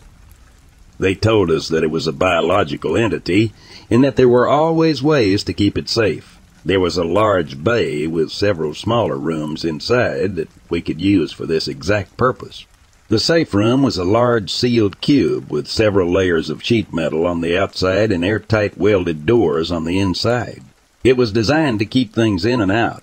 This room would be used for any specimen with immediate high-level containment requirement. During the brief, they told us that the entity inside could very easily escape if we're not extremely careful on how it was handled. They stressed that we were not able to open the doors for any reason, and under no circumstances could anybody be inside with it.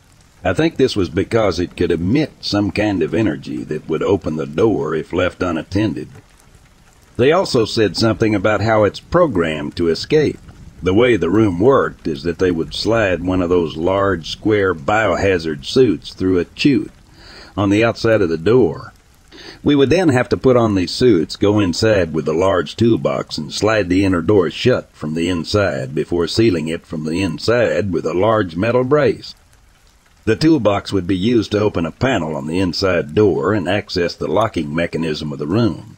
The biohazard suits were used for this because there was no way to ensure the entity could not pass through. The first time I had to go inside was with another guy named Craig. Everybody was still really new at this, and everybody was tense. Nobody knew exactly what to expect. The outside of the room was huge, maybe 20 feet wide by 30 feet long. Craig and I walked into the small antechamber, and we could see this large metal brace running horizontally across the door. The safe room itself was built like a vault, with several metal walls, roughly 18 inches thick. I eased the toolbox to the chute and slid it over to Craig, who was standing near the door inside. Craig slid the inner door shut before fiddling with the locking mechanism for just a few seconds. I closed the small toolbox, opened up the panel inside to reveal a keyhole, and slid the brace into place. I closed the door before turning the key over in the lock. The room was now very, very quiet. We would receive several more live specimens of beings sent directly from the military, Pentagon, and other branches that were housed in the same complex. By the time I was done with this job, we had nearly a dozen of these rooms and an assortment of other artifacts from around the world. Most of the specimens were pretty bizarre, even for a freak like me. I saw some things that you just can't unsee. They would take everything away in the middle of the night, while we were sleeping, usually while I was still up drinking, because after seeing those things, nothing can make you sleep. This complex continued its operation until the very beginning of 2003, January, where they were moving the complex over to France. Unless you're okay with transferring, you'd have to find other means of work. I declined the invitation to go there, so I have no idea what's become of that facility. But I'm sure from what I've been told by some guys that did decide to move over there, that the facility is much larger and houses many more things. They even joke about it and call it the little house due to some of the specimens they have over there. I have kids and family, so I can't really talk about all the specimens I saw, just in case I ever get threatened or my family gets threatened. Sorry, these memories of working there still stand out to me as some of the craziest times.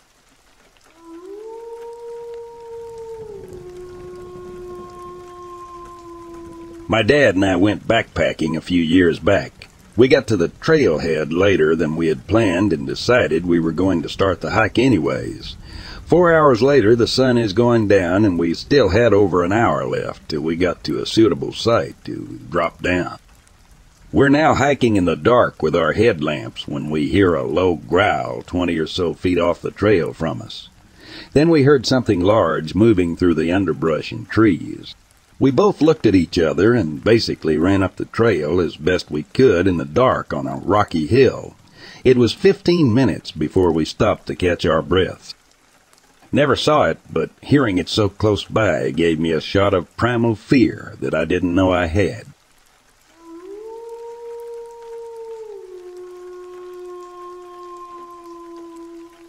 My dad and I went on a hunting trip in upstate New York, where it's common to see a bear or two. We visited a reserve, explored lakes and outposts, and overall it was fun. However, while in one of the towers, we spotted a furry thing about 200 yards away in the trees and bushes. Hunters aren't allowed to shoot off the outpost, so we didn't think much of it at the time. Later, when we set up camp, we heard footsteps around the tent. I didn't pay much attention, assuming it was a deer or a squirrel, and went back to sleep, but it started getting weirder with heavier and faster circling footsteps. I woke my dad, and we both went outside in our boxers with our guns. However, we couldn't see anything, and the noise stopped. Thinking I was going mental, I apologized to my dad, and we went back to bed. The next day, as we continued our journey, I couldn't shake the feeling of being watched. I felt unsettled, but my dad didn't notice anything off. We set up camp again and saw the hairy thing once more. We watched it for a while until it disappeared, and we went to bed. But an hour or two later, we heard something different, heavier, faster footsteps that sounded like multiple beings. Panic set in, and I woke my dad up. We both grabbed our guns, and my dad went outside, shining his flashlight and yelling to scare off whatever was there. I was terrified and had tears in my eyes. We decided to leave immediately, packed up the tent, and started our hike back to the truck. During the hike, we heard knocking sounds all around us, making us even more anxious. We half jogged towards the truck, but my dad couldn't run due to a knee injury. At this point, I was on high alert, ready for anything with my gun in hand, fueled by adrenaline. As soon as we saw the truck, a blood-curdling scream pierced the air, making us run even faster. We drove to the nearest ranger outpost and reported the incident. The rangers mentioned similar reports, and my dad briefly described what he saw. A 7-8 feet tall creature with a human face and a hairy body. He said there were 4 of them, but he doesn't like to talk about it often. Sorry for the long story.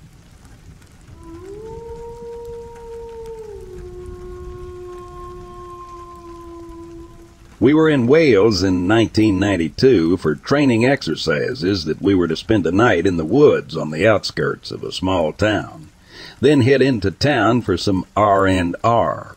As usual, we were eating field rations and had just broken out onto our sleeping bags for the night, and we heard something large moving throughout the woods. A few of the guys from my platoon grabbed their rifles and went to investigate. A minute or two later, the most awful sound I'd ever heard came from the woods. It sounded like somebody trying to scream while being strangled, maybe 50 yards away at most. It wasn't human or animal in nature, but it was loud. To this day, I struggle to find the words to describe it. It shook me up. A few minutes later, the guys came back from checking out the woods. They did not have a clue what it was. One guy swore he saw something weird, but he was also pretty shaken up, too. We just need to forget about it, and I said we can't just forget about it. I don't know what it was, but there's a chance it was a person. We need to go make sure. The guy who looked just seemed shaken and pale told me it was no person. I'm telling you, whoever it was, they're long gone by now. Well, I'm not just gonna sit here and do nothing, I told them. If you guys are too scared to go back there, then I'll go check it out. At this, a few of the guys who had gone into the woods shook their heads, but most of them just stared at the ground. I'm gonna go back there, I told them. So one of my friends who was with me in the platoon told me he would come with me, even though he did have a lack of enthusiasm. The rest of the platoon was less reluctant, and so we all headed back there, minus a few guys, of course. We were not successful. Nothing was found, but we felt like we weren't alone out there in the wilderness. Anyway, that's my story. Haven't experienced anything else in the military quite like it.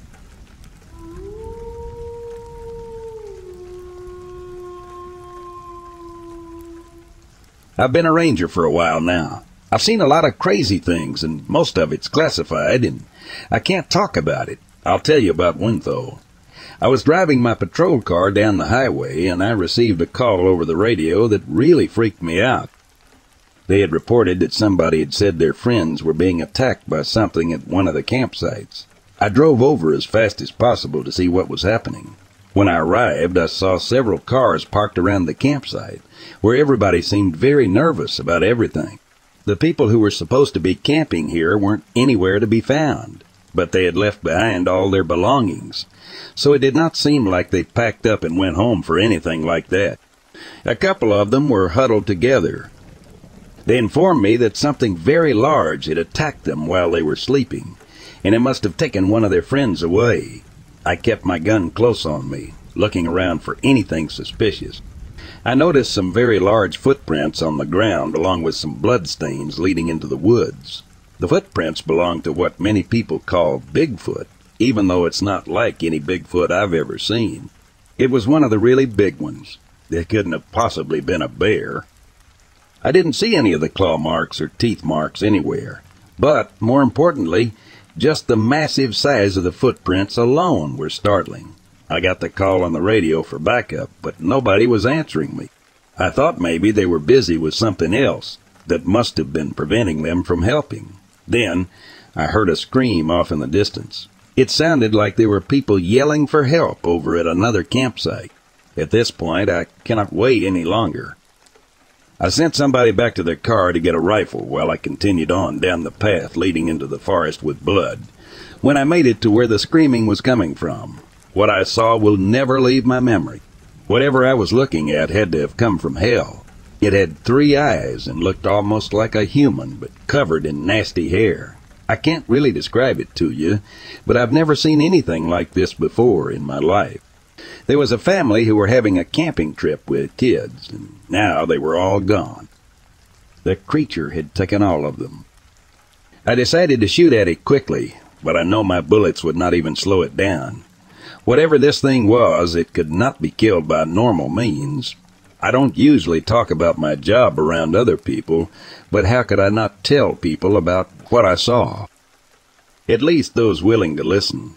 It was easily one of the most terrifying things I've ever experienced in my entire life.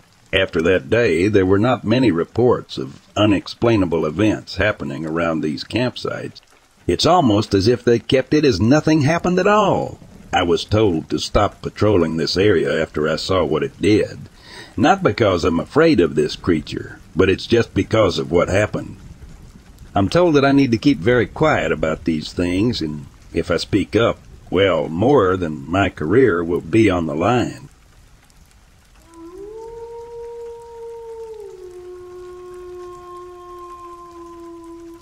My husband, myself, and our 11-month-old baby were spending the weekend at the Oregon coast. We stayed one night and on the second day decided to just watch the sunset and head back home to Hood River after we ate dinner. It was pretty late by the time we reached Multnomah Falls exit, and my husband needed to take a break from driving to get some fresh air. We pulled into the parking lot, and there were no other cars at all. We parked our vehicle at the west end of the lower parking lot. Our baby was sleeping in the back seat, and he and I got out of the vehicle to stretch our legs and get some air. It was a pleasantly warm evening and very clear out. Just a few minutes had passed when all of a sudden we heard noise coming from the east end of the lot. We both looked and saw a very large, tall creature coming out of the tunnel where during the day people are walking in and out of constantly. It had to duck down to come through and seemed a bit irritated to have to do so.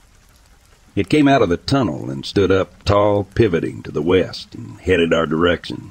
During this entire ordeal, my husband, now ex, and I never spoke a word. Our voices fell silent as we both watched this thing head our way. As it came closer, my mind tried to decide what it was. It clearly was not a human, too tall to be that. It was not a bear, as its arms were long and actually hung to around its knees at a full stand.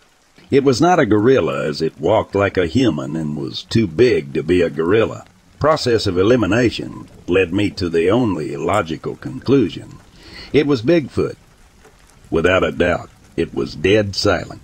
You could have heard a pin drop.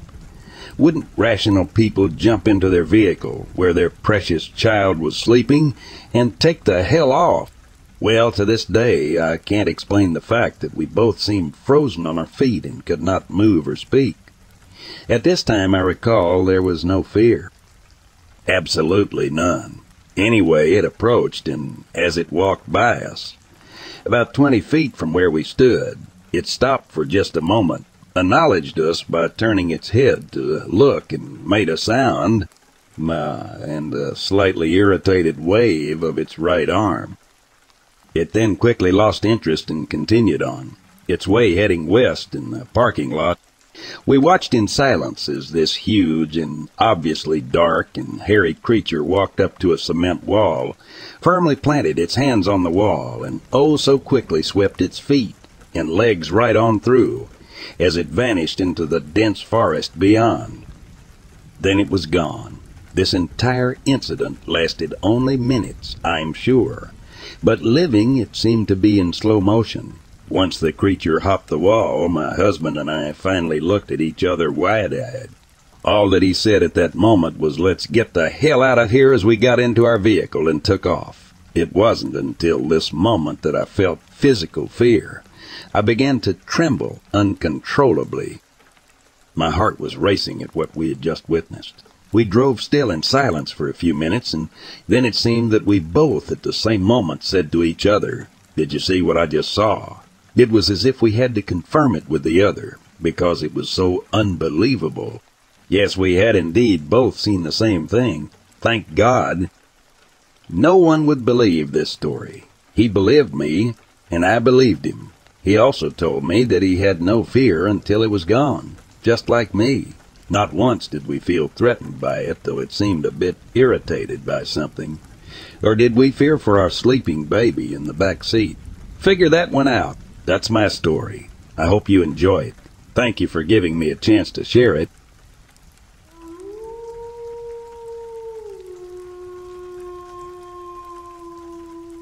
When I was attending a university about 7 years ago, I found myself in a situation that would forever change how I conducted myself outdoors.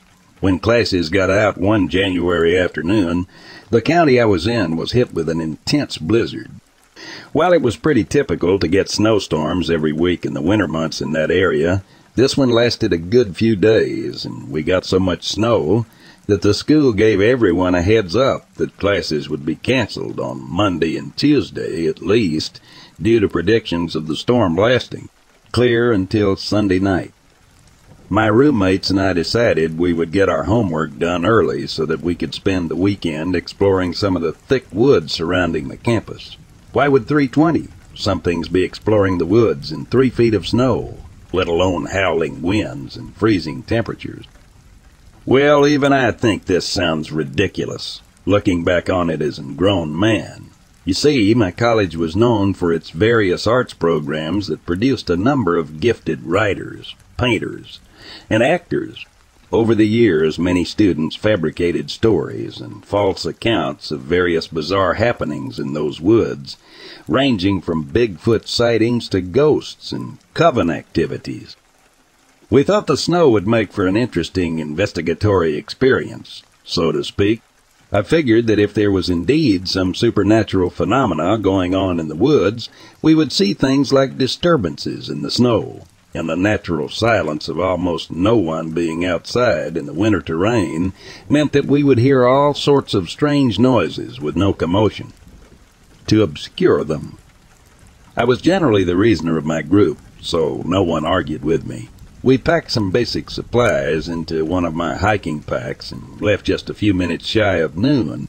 Long story short, we accessed the woods from a little-known entrance about 50 meters from the parking lot behind the liberal arts lecture building and hiked about 2 kilometers into the woods. The scenery was stunningly gorgeous, with the evergreen pines and invasive maple trees saturated with white dusting and snow covering every inch of the forest floor, sometimes high enough to completely conceal the underlying shrubbery.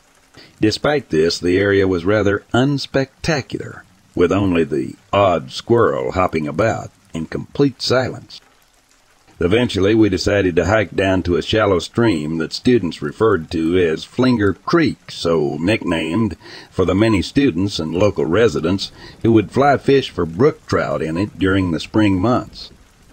There were lots of large rocks along the bank, so we thought we would, roll a couple Northwest Delights and chill there for a bit.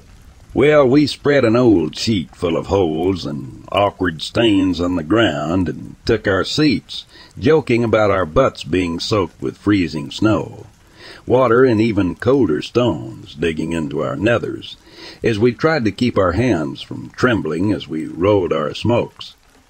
Suddenly, a dense fog consumed the ravine, and it became hard to see anything further than around a dozen meters from either direction of our blanket.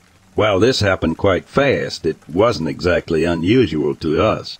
After all, we were next to a river with snow piling up above the embankments, so it only made sense that we would get some fog. After a few remarks, we brushed it off and began to toke up. Afterwards, the fog seemed even thicker than before, and as it was nearing 3 o'clock in the afternoon by this point, we decided to head back before the sun would begin to set, thus dropping the temperature and running the risk of our soaking pants freezing to our junk. We balled up the sheet, put it back in the backpack, and began to head back. Well, we got lost. We used a fallen tree as a trail marker on the way down to the river, but we actually walked past a tree that happened to have also fallen a few dozen strides from the one we noted. In the spring, this would not have been a big deal, but given the sheer amount of snow everywhere, combined with the fog, we could not really tell which way we were headed. My friends started to bicker amongst themselves while I attempted to get us out of there. Eventually, I decided I needed a cigarette to relax and regain focus, especially given that it was now nearly 4 o'clock and the sun was beginning to set. I stepped under a tree, and upon sparking my Zippo, I noticed that the tree I was under had a bunch of weird hieroglyphs and runes carved into its bark. A lot of times, students would do this to trick hikers into thinking they were near some witch or ancient monster, in order to scare them for fun. I didn't really pay much mind to this, until I heard some footsteps picking up from all around the tree. I called out, "Go of yourself," thinking it was one of my friends trying to scare me. I'm a pretty jumpy guy, honestly. At once they all called out in protest. They, in fact, seemed to be under a tree several paces in front of me, where they remained since I broke away to smoke. I felt a chill, not from the cold weather, before replying. I heard someone stepping around. It was probably a deer or something. They made a joke about Bambi stalking me and laughed before they fell silent with an eerie promptness. "I'm almost done with this guy," I called out, motioning to crush the cigarette butt in the snow, before I was halted by one of my friends, via a quite drawn, "Ouch, sheesh, wait." I got that same chill again. I remained faithful, quietly standing there as if waiting for the infantryman to give the signal to push on. I then heard another step. This time it was a little heavier, like a foot intentionally pushing all the way through the snow to meet the frozen ground underneath. A moment later I heard the sound of rapid footsteps go straight past me, picking up in speed as they grew audibly fainter. Jeremy screamed an obscenity I can't quite recall as the other guys shuffled in the snow suddenly, as if they were startled. Bear in mind I could not see them from where I was, but I sprinted ahead, whether in diligence or stupidity I cannot remember, until I tripped over one of them, who was on all fours, struggling to get up. "What on earth?" I shouted as my comrades shuffled around and got their bearings. I could now see them clearly, and I almost laughed at the sight of powder snow all over their bodies, looking as if they got 86th from a trashy club in. 1986. They were all fumbling their words, which didn't seem to improve, even as all of us returned to upright positions. Then Ron, arguably the most confident and bravest of us, straightened his glasses, sighed, and spoke. "I don't know what it was, but something big walked right in your direction." "Well, what did it look like?" I muttered. "Hell if I know. I could barely see the spark of your cancer, stick in this fog. All I could tell was that it was dark, colored, almost like a shadow, and that it was taller than us."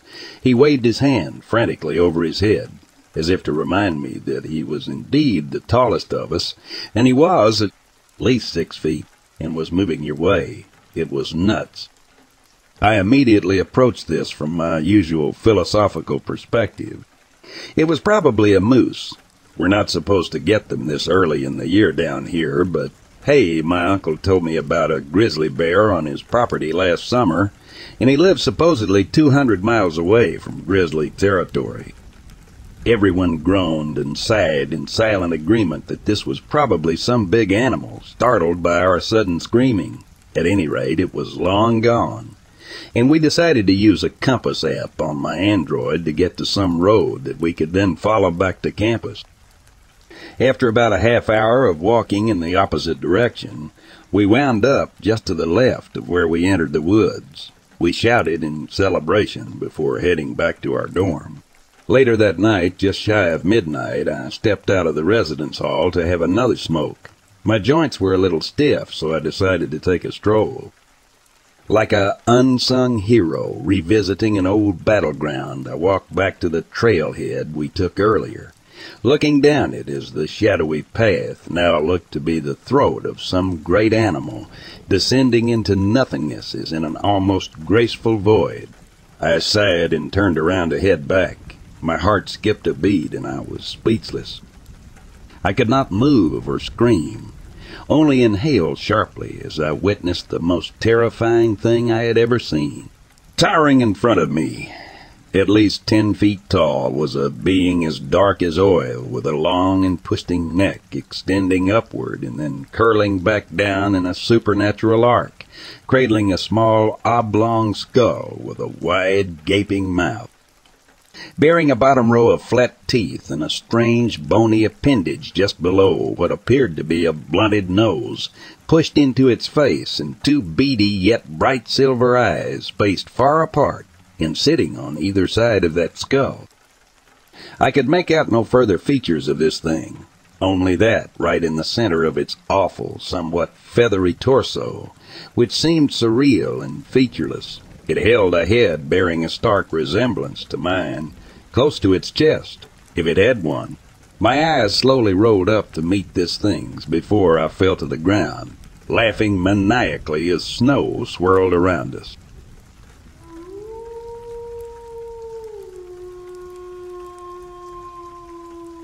Every night before I go to sleep, I meditate for approximately 30 minutes. I do this to get into a clear and positive space before dozing off. So as every night before, I started my meditation, and it was pretty uneventful for the most time. I would actually say that it has been the calmest I have felt in quite some time even. However, at the end of my meditation, I felt something heavy pressing down on my body, like some person was sitting on my shoulders, and as my legs were shackled to the bed. Although it did feel weird, I didn't think too much of it until my body was asleep already, which usually happens before my mind goes blank as well. This time around my mind did not go blank, though. In my pure calmness, yet uncomfortable feeling of being pushed down, a huge dark entity with an enormous mouth entered my thoughts. It scared me a bit, but I stayed mindful. The entity came closer, where eventually it swallowed me with ease. Inside the entity's mouth it was pitch black until a door appeared in the distance. My spiritual side got curious, and without any conscious thought I walked towards it. I opened the door and got sucked into a fiery red cave where one man was sitting. This man introduced himself as the man that makes deals for a living. Without further introduction, he told me he had a deal for me that I couldn't refuse. He would let my wildest financial, sexual, and goal-oriented dreams come true. In exchange my place for the throne, he continued that I was to take the deal. No further harm would come to me, yet if I didn't, he would spook my mind until eternity. Without having said a word myself, he showed me the exit and claimed that he will reappear once more when the time has come. I exited the cave back into the dark. There the entity moved me out of his mouth and disappeared from my thoughts. Ever since this encounter, I have been pondering if I had an encounter with a devil of sorts, or if this was a higher spiritual being trying to warn me. Although the memory of it scares me, it does not make me panic. On the contrary, it brings me peace. But one thing is for sure. I don't know what to make of this situation, and am looking for any advice on this, or someone who experienced the same things as me.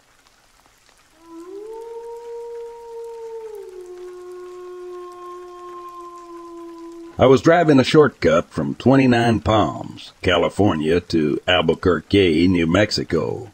29 Palms is located in the desolate high desert east of Los Angeles. The shortcut was all two-lane road through total nothingness except for passing through Amboy, Cali. Amboy is a nearly abandoned town nearly as far below sea level as Death Valley, with a dormant volcano and lava field on one side and a salt flat on the other. It was also at the time a hotspot for satanic group activity. So I was driving by myself in the afternoon. I stopped in Amboy and snapped a picture of the city sign, just to prove I was there to friends who dared me to take that route to I-40. I got back in my car and proceeded to drive up into the mountain range between Amboy and I-40. Once I reached the top, I'm driving north through a canyon with high grass on both sides of the road. Up ahead, I see some stuff in the middle of the road. As I approach, I slow down to see a red Pontiac Fiero stop sideways across both lanes. A suitcase open with clothes scattered everywhere and two bodies laying face down in the road, a man and a woman. I stop 100 feet or so away, and the hair on the back of my neck is standing up. Being a Marine, I reach under the seat and pull out a 9M pistol and chamber around. Something seemed very wrong. It looked too perfect, as if it were staged. An ambush? Was I being paranoid? Something was just wrong. Getting out of the car seemed unthinkable. It was a horror movie. Move! Move! As I scanned the road, I saw a line I could drive. Past the guy in the road on his left, swerve to the right side of the woman. Behind the Fiero, and I'd be on the other side. I dropped it into first gear, punched it, and drove the line I planned. I passed the back of the Fiero without hitting it or either of the bodies in the road. I continued forward a couple 100 feet and slowed down so I could breathe and let my heart slow down. As I looked up into the rearview mirror, I saw that the two bodies had gotten up to their knees and 20 or so people emerged from the tall grass on either side of the road by the car and bodies. At that moment, my right foot smashed the gas pedal to the floor and did not let up until I had to slow down for the I-40 East on-ramp. I will never know what would have happened to me had I gotten out of the car to check on the bodies or stopped my car closer to them. Somehow I do not think it would have been good. Sometimes real life can be scarier than a movie.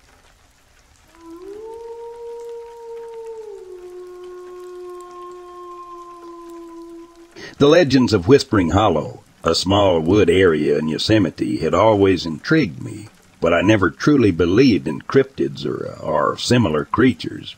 Yet the stories persisted, whispered among the park's visitors and shared around campfires. A creature simply known as the Beast was said to roam the deepest and most treacherous areas of the park, a shadowy figure that struck fear into the hearts of anyone who dared to venture too close. As a seasoned park ranger, I was used to encountering wildlife and handling challenging situations. However, the rumors of the Beast piqued my curiosity, and I found myself drawn to the mystery. Despite the warnings from fellow rangers and locals, I couldn't resist the urge to uncover the truth behind the legend. One fateful morning, I decided to embark on a solo expedition into the heart of Whispering Hollow. Armed with my backpack and a sense of determination, I ventured into the wilderness, following the winding trails that led deeper into the park. The air was thick with anticipation as I delved deeper into the unknown, my heart pounding with every step I took. As I navigated through the dense foliage, I couldn't shake the feeling that I was being watched. The forest seemed to come alive with hushed whispers, and the trees seemed to shift as if concealing something unseen. I brushed off the unease, attributing it to my imagination playing tricks on me. As the sun began to set, casting eerie shadows across the landscape, I found myself approaching the heart of Whispering Hollow. My senses were on high alert, and every rustle in the undergrowth made me jump. But I pressed on, determined to unveil the truth behind the legend. Suddenly I heard a faint rustling sound, like footsteps approaching. My heart quickened, and I instinctively turned to seek cover behind a large tree. I peered cautiously around the trunk, my eyes widening in disbelief at what I saw. Emerging from the darkness, there it was, the Cryptid, a large dark figure walking upright, moving with an eerie grace. It was black and shorter than me, with no visible neck that I could discern. My breath caught in my throat as I observed the creature, trying to make sense of what I was witnessing. It stopped just a few feet away, sniffing the air with its nose pointing up, as if sensing my presence. Fear gripped me like a vice, and I struggled to control my trembling limbs. My irrational mind urged me to retreat, to run back to safety, but an inexplicable curiosity held me in place. I strained to see its eyes, but the creature's face was shrouded in darkness. Its presence felt both ancient and otherworldly, and I couldn't shake the feeling that it was somehow aware of me, watching me with unseen eyes. As I stood frozen in fear, the cryptid turned around and walked away casually in the same manner it had arrived. My heart pounded in my chest and my mind raced with a jumble of emotions. Had I truly encountered the legendary beast of Whispering Hollow, shaken to my core, I retraced my steps, deciding to leave the wilderness behind and head back to the safety of the park ranger station. My mind was filled with conflicting thoughts. The desire to protect the park's secrets and expose the truth about the illegal loggers now overshadowed my fascination with the cryptid. In the days that followed, I dedicated myself to uncovering the illegal logging operations and exposing the true villains behind the legend of the beast. As I gathered evidence, I realized that the loggers had fabricated the myth to scare people away and cover up their destructive activities within the park. With unwavering determination, I brought the evidence to the authorities, and a series of arrests followed. The illegal logging operations were shut down, and the park was finally safe from their grasp. Though I managed to protect the park from the true threat, I could never forget that chilling encounter with the cryptid. As the years passed, the memory remained etched in my mind, a reminder of the mysteries that lurked within the wilderness. When I bought an RV camper, me and my friends decided to cruise down the seemingly endless highways of Texas. The sun was beginning to dip below the horizon, casting long shadows over the open road. Inside our newly purchased RV camper, excitement buzzed among our group of friends as we embarked on this cross-country adventure. We had dreams of discovering hidden gems, roadside attractions, and the simple joy of the open road. As night fell, fatigue set in, and we decided it was time to find a place to rest. That's when we stumbled upon the eerie quiet of an abandoned roadside rest stop. The faded sign, barely visible in the moonlight, hinted at a time when this place bustled with life. Tired but eager for a good night's sleep, we parked the RV in a desolate corner of the rest stop.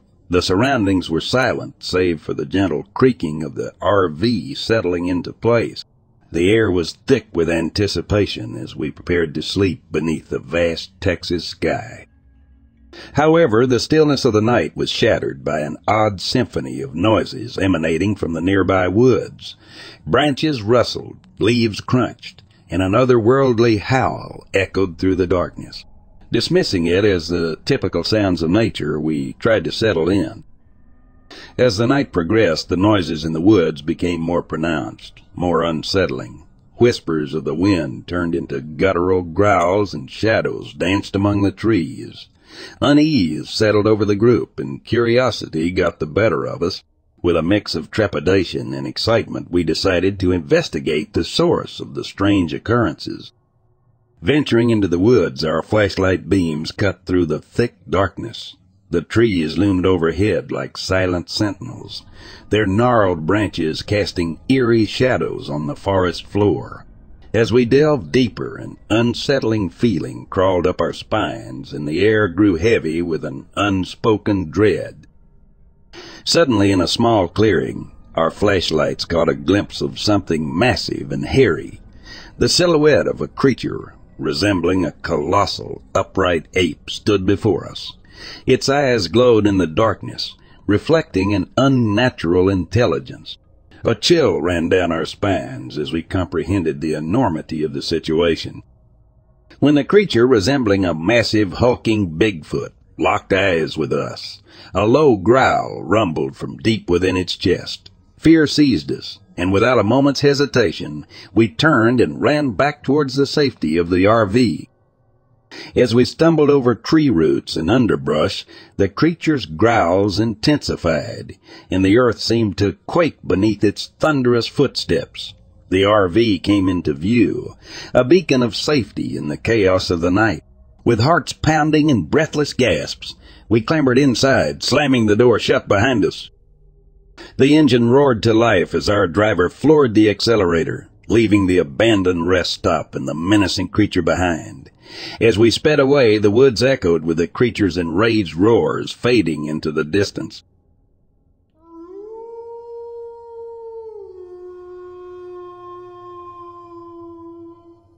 I can tell you from memory it was roughly midnight, 1 in the morning. I was right around the area near Lolo Pass.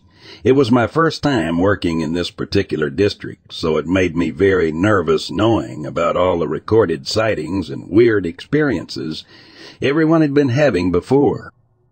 It's pretty isolated out here, so even if something strange doesn't happen, you're definitely inclined to hear or feel something. So you can't even get cell service there. You feel very secluded. If anything happens to your vehicle or yourself fall out on patrol, this is a place where Bigfoot has been sighted too many times, but to not give it the respect it deserves from a safety standpoint. So anyway, I had already radioed back to dispatch at HQ earlier that evening saying I was going to be checking up on some pull off between mile marker 44 and 42, right along Highway 12. Quite a few people have seen Bigfoot in this area. It's pretty much just bushy and a lot of thicket on both sides of the highway. It also definitely gets very, very dark out here at night. So there I am, driving down the road and minding my own business, and my radio starts to have issues. I heard voices, but they were garbled and breaking up. There was nobody else out on patrol with me, though, so I thought maybe other rangers were trying to talk to me. But then I realized they aren't saying anything. It's just static noise coming through that kind of sounded like words.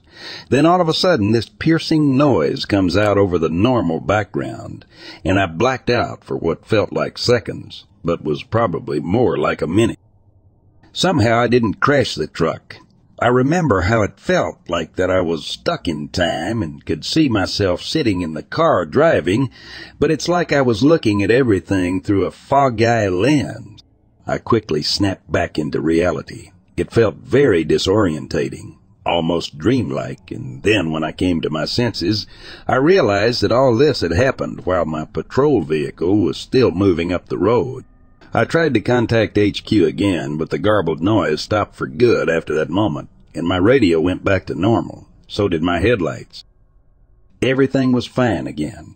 There were no signs of any deer on the roads or anything around here where you would normally expect them to be. This area is heavily populated in deer, and they're always out at night, so did not see any. Very strange that made me confused and, in turn, got paranoid. I just wanted out of here ASAP, so I tried not to spend too much time investigating. The next day, when I was filling out my reports in dispatch, one of the other rangers who had already worked in that district for a long time told me about this phenomena he called radio-fotted. He said it happens all the time when you're out there in what he called ghost territory, which is basically anywhere there's been Bigfoot sightings or activity before. He says the electricity in the air is just different. Your radio starts acting weird and goes black for periods of time. You also feel like you'll black out too. He's had times where he's gone out there and his blood sugar has randomly spiked. He's fallen unconscious or feels like his nerves and feet and hands are on fire. Strange stuff, really strange. You're alone and you probably won't notice it, even though it sounds like someone or something is trying to talk to you through the static noise. It's really just interference that mimics voices.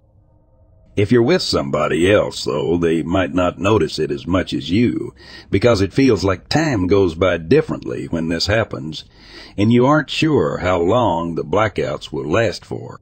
All the sensations are very bizarre, not to mention something I wouldn't wish on my worst enemy. Well, the day after this was pretty uneventful. Nothing had happened. But I've heard multiple accounts of other rangers, too, having very strange experiences out there in that same spot between mile marker 42 and 44. Even other people who do search and rescue when they have to be in that area and radio in, they also have reported strange radio chatter and blacking out. The only logical explanation that I could possibly come up with for such a phenomenon would be a magnetic field disruption or some other natural effect. That's the only thing, because there's nothing else that's going to interfere with the frequency of our brains and bodies, or just the energy around us other than a magnetic field interruption.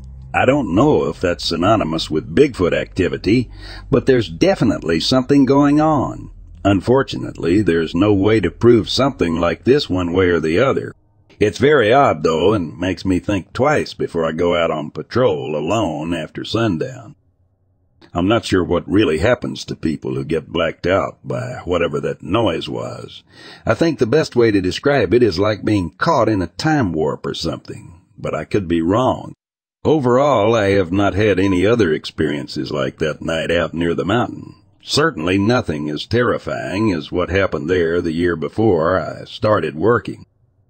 Let me get into that. So I was just finishing up my last week of training in another district when this guy came into our office looking for advice. He and his friends were planning on hiking up a timberline link, which is already known for having Bigfoot activity. But they said their main reason for wanting to go, there was somebody had posted weird photos of sticks arranged in strange patterns, inciting that there was Bigfoot evidence.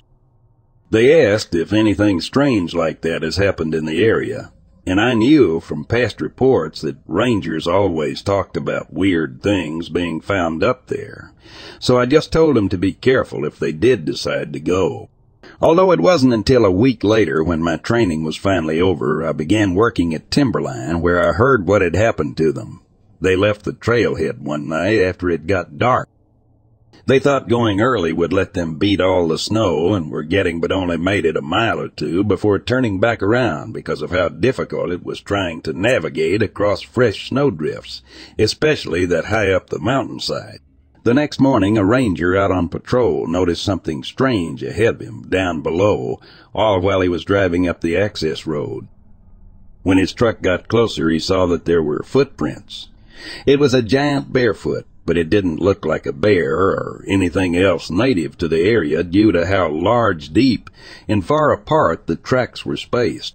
It looked more like somebody wearing boots with about an extra 2 feet of depth across each step from what you would expect from someone's actual foot size. Plus, there were only 3 toes on each side, which is very unusual for any living creature. Or anywhere else. Mind you, most have paws and several toes. Anyway, the ranger carefully followed the prints all the way to the near Timberline Lake, where they just stopped out of nowhere as if somebody had just taken flight. The ranger tried to follow the tracks back, but it was impossible because they had already been covered with snow at that point, so he called in help from other civil rangers, trying to get clues on the types of footprints that were there. They walked around Timberline Lake for hours, looking everywhere, but could not find anything until they checked down at the water's edge near one of the wooden boat docks, and they were more along the embankment, and they stopped abruptly again. This is where they found very weird stick formations, like the same kind you would see in movies like the Blair Witch Project, but on a much larger scale. They just kind of appeared out of nowhere and were very, very creepy. After this, the other rangers and I spent a lot of time walking around this area, but we never found anything else. We could not figure out why somebody would have been wearing boots so big for hiking up the mountain during winter time, although they looked more like human tracks, or whether they could have possibly come from or gone without leaving any more tracks wherever they disappeared toward. Nothing made sense. It was also weird because there were no other prints leading up to those ones from anywhere near the trailhead, which meant whoever made those had walked all the way up from somewhere down below, on flat ground where there should have been plenty of other footprints instead. It's still a big mystery as far as I know, unless it might be one of the other rangers or Park Service or another law enforcement group who has been trying to mess with us, but that's very unlikely. The other weird thing is whoever was walking around leaving those tracks would have to have been considerable weight, considering the indent in the snow. And then, of course, there was a report from a young woman whose son refused to go into a certain part of the state forest. He was so scared by what he saw in there, and she said his story kept changing whenever she asked him what made him afraid in the first place. He claimed he saw something big walking around staring at him, but it wasn't a person like a man or a bear, but claimed it was walking on 2 legs. Did not look like any type of animal he had ever seen before. Sometimes he kept saying that whatever it was had very long arms and legs, but virtually no neck, and his parents even took him to see the local doctor who kind of did an exam on him, but found nothing wrong. Look, I'm not really sure what to make of all this either, but as you've seen, things get pretty crazy out here on the job. And I myself am still very unsure of what to believe and what not to believe. Everything seems so surreal, and to be honest, truth is stranger than fiction.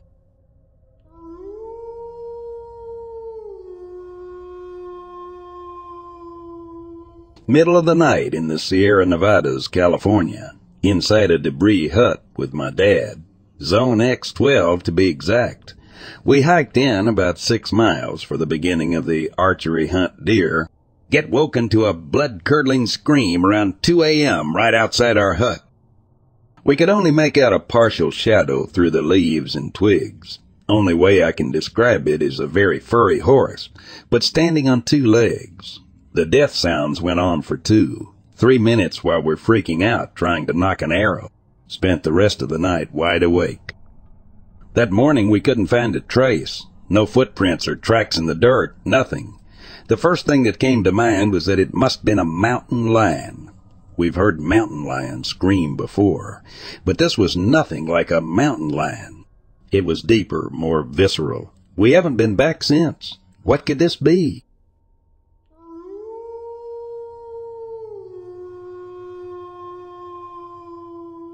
In 2010, my adventurous spirit led me to the Himalayas in India. Along with a group of fellow trekkers, we set out to explore the beauty of this untamed mountain. As we trekked up to 12,000 feet, the landscape unfolded before us like a mesmerizing tapestry of snow-capped peaks and rugged valleys.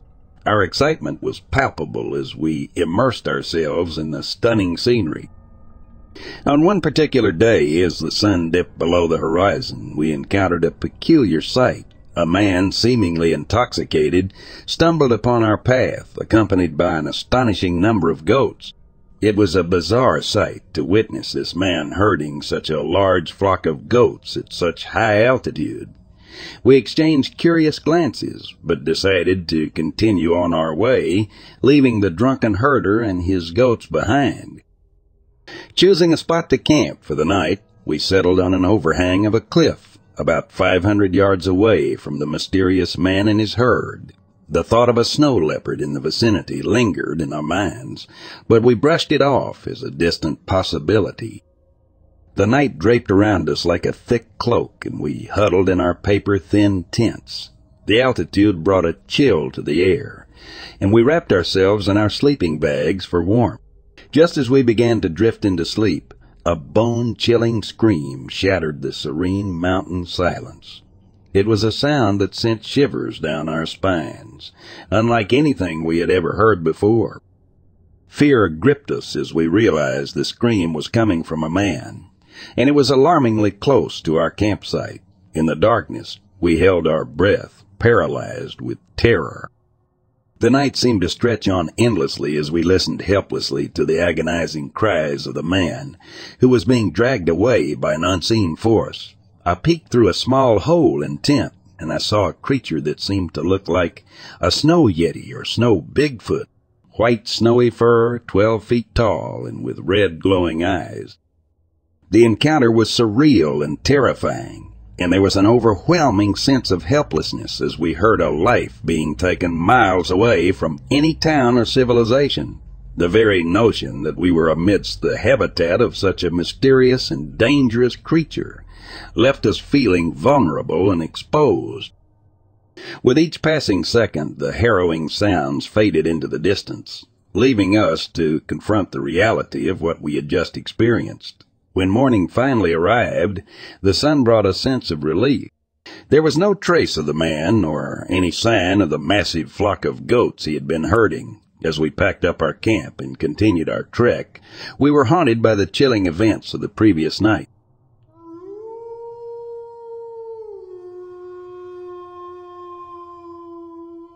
My family goes on trips to Telluride, Colorado once in a while up in the San Juan Mountains and the Rockies. On one trip a year or two ago, I decided to take the gondola to the top of Mount Sophia and walk along some of the trails to get a good look at the stars at around 10 p.m. at night by myself. I walked for about 20 minutes and 200, 300 feet in altitude. It's very steep along the trails on top of the mountain. Away from the gondola station so there wouldn't be any light. The trail I was on ascends from about 10,000 feet to about 13,000 feet at its peak, along the spine of the mountains surrounding Telluride. Every 100, 200 feet you go up there is a semi-flat clearing fringed by the sheer drop-off on either side of the mountain spine. I was standing in the second clearing up from the gondola station. It was very quiet, very dark, and there wasn't even the slightest breeze. So quiet, in fact, that all I could hear was my own breathing. Since I was so high in altitude, it wasn't completely unexpected for there to be no animal noises, since most animals don't live that high. But the lack of any sensory input at all, besides the sound of my own breath, really started to freak me out. I was up on the mountain for about a half hour when weird shit started to happen. The first thing that happened was an incredibly low but loud humming sound that emanated from the east side of the mountain. I would estimate that the noise was coming from about 100 feet below the clearing where I was sitting. I thought at first it may be a mountain lion or some other type of animal, but the noise was consistent and lasted for about 5 minutes in total. After the noise got off, I was understandably freaked out and got up to start heading back to the gondola station to go back to my hotel. As I started walking, though, there was suddenly a loud slapping sound coming from the west side of the mountain. The slapping sound sounded like someone taking a long stick and slamming it against a tree trunk as hard as they could in very fast succession. After that, I started to run down the mountain, which was dangerous considering how steep it was, but I was understandably noping the F out there as fast as I could. The final thing that happened while I was still near the clearing was the humming sound again, but this time it was pulsating, almost in sync with the sound of the knocking wood. By the time I reached the first clearing before the one I was on, about 100 feet below where I first heard the noises, it became deathly silent again, followed by a huge gust of wind that shook all the trees violently, then followed by complete and utter silence. I reached the gondola station and got a scolding from the attendant for going out in the dark by myself, but I was so scared I just silently got in a gondola car and didn't respond to his comments. The whole trip down, I kept my eyes shut and my fingers in my ears so I wouldn't see or hear any more creepy things. I'm sure there are plenty of explanations, both natural and human, for what I experienced, but being that isolated at that late at night, that high up in the mountains, is certainly an experience I do not want to repeat. I will say this, if it was local kids or something trying to scare me, they sure committed to a mostly unfruitful and dangerous effort. Not a lot of people, if any, went up on the trail where I was that late at night, and the places the sounds were emanating from were on very steep inclines, so steep that one slip would have you tumbling down the whole mountain. So I'm fairly convinced it wasn't locals pranking me.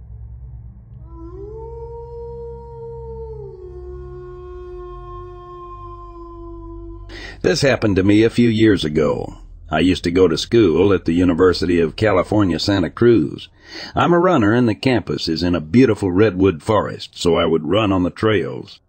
One day I left a little later than usual on a run through one of the more isolated trails. Here's where it gets weird. I was about 15 minutes running deep into the woods and still hadn't seen anyone else around.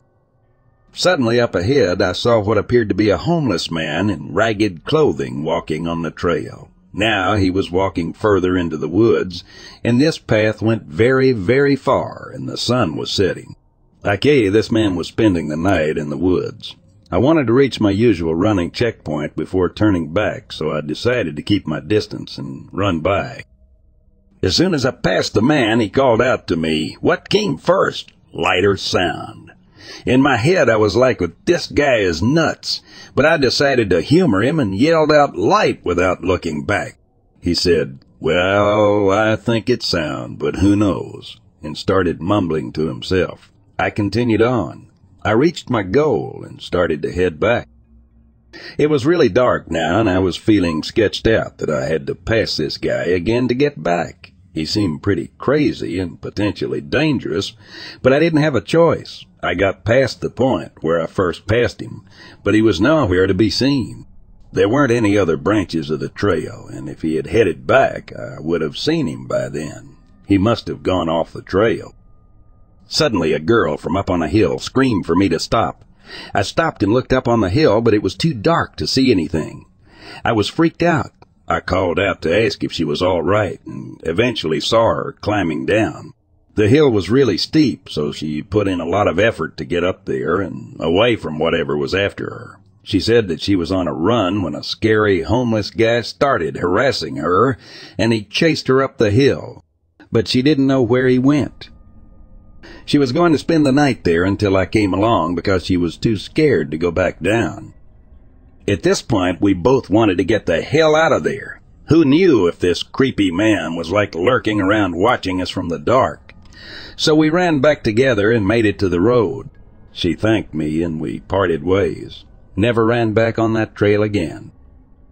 Santa Cruz can be a pretty weird place. I've heard legends of students flunking out of school there and then just living in the forest. Maybe this guy was a student from years past.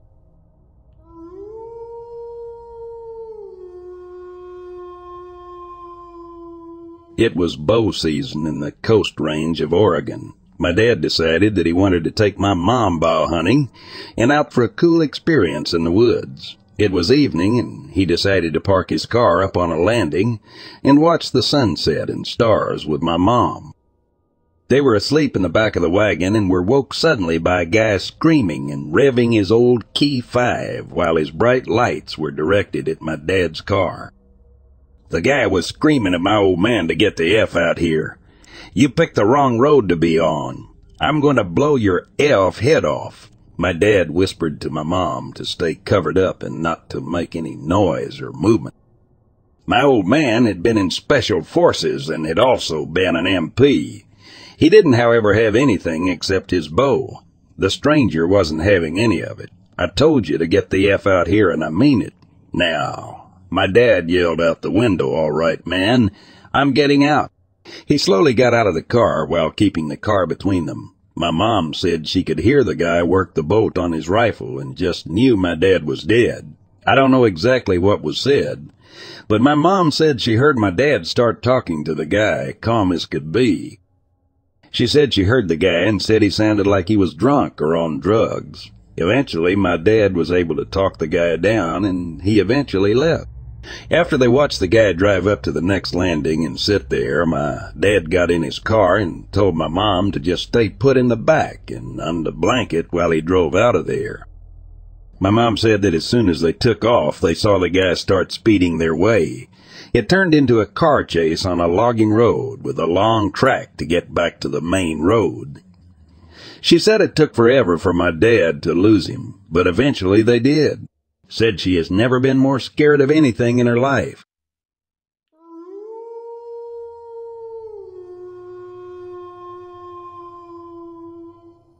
I don't know if anyone believes in Bigfoot, and I'm not sure if I do, but I wanted to tell this story. I never tell people because I know they won't believe me, and I don't want to be labeled a liar. But here we go. So about 5, maybe 6 years ago, me and my friend snuck out of my house late one night. And my house had a river behind it and a forest across the road in front. So we go out and walk around smoking a cigar I stole from my dad. We walked around for about an hour. By then it would have been around 3 a.m. As we got closer to my house, walking along the forest line, I turned to my friend and looked past him into the forest. About 10 feet past the tree line, I see a big human-shaped thing with no neck or a very muscular neck and big shoulders. It was looking out at us. I froze and said to my friend, "Do you see that he looks over?" and starts running as fast as he could, and so did I. When we got back to my house, we called it an alien. Didn't know what else to call it. It didn't look human. Wasn't till about 3 years later that I told my brother about it, and my dad and I had described it to them. It was big, about 8 feet tall, had a black body with a gold color head. So my brother looks up what I saw in Google, and something called Old Yellow Top comes up described as a Bigfoot with dark body and yellow head. And what makes it even more crazy is the sighting are in Ontario, Canada, and I also live in Ontario, Canada. I think the first sighting is from early 1900s, and me and my friend both 20 years old now, still to this day swear we saw something in the forest that night. All I know is I never felt that kind of fear before, and I don't think I ever will again.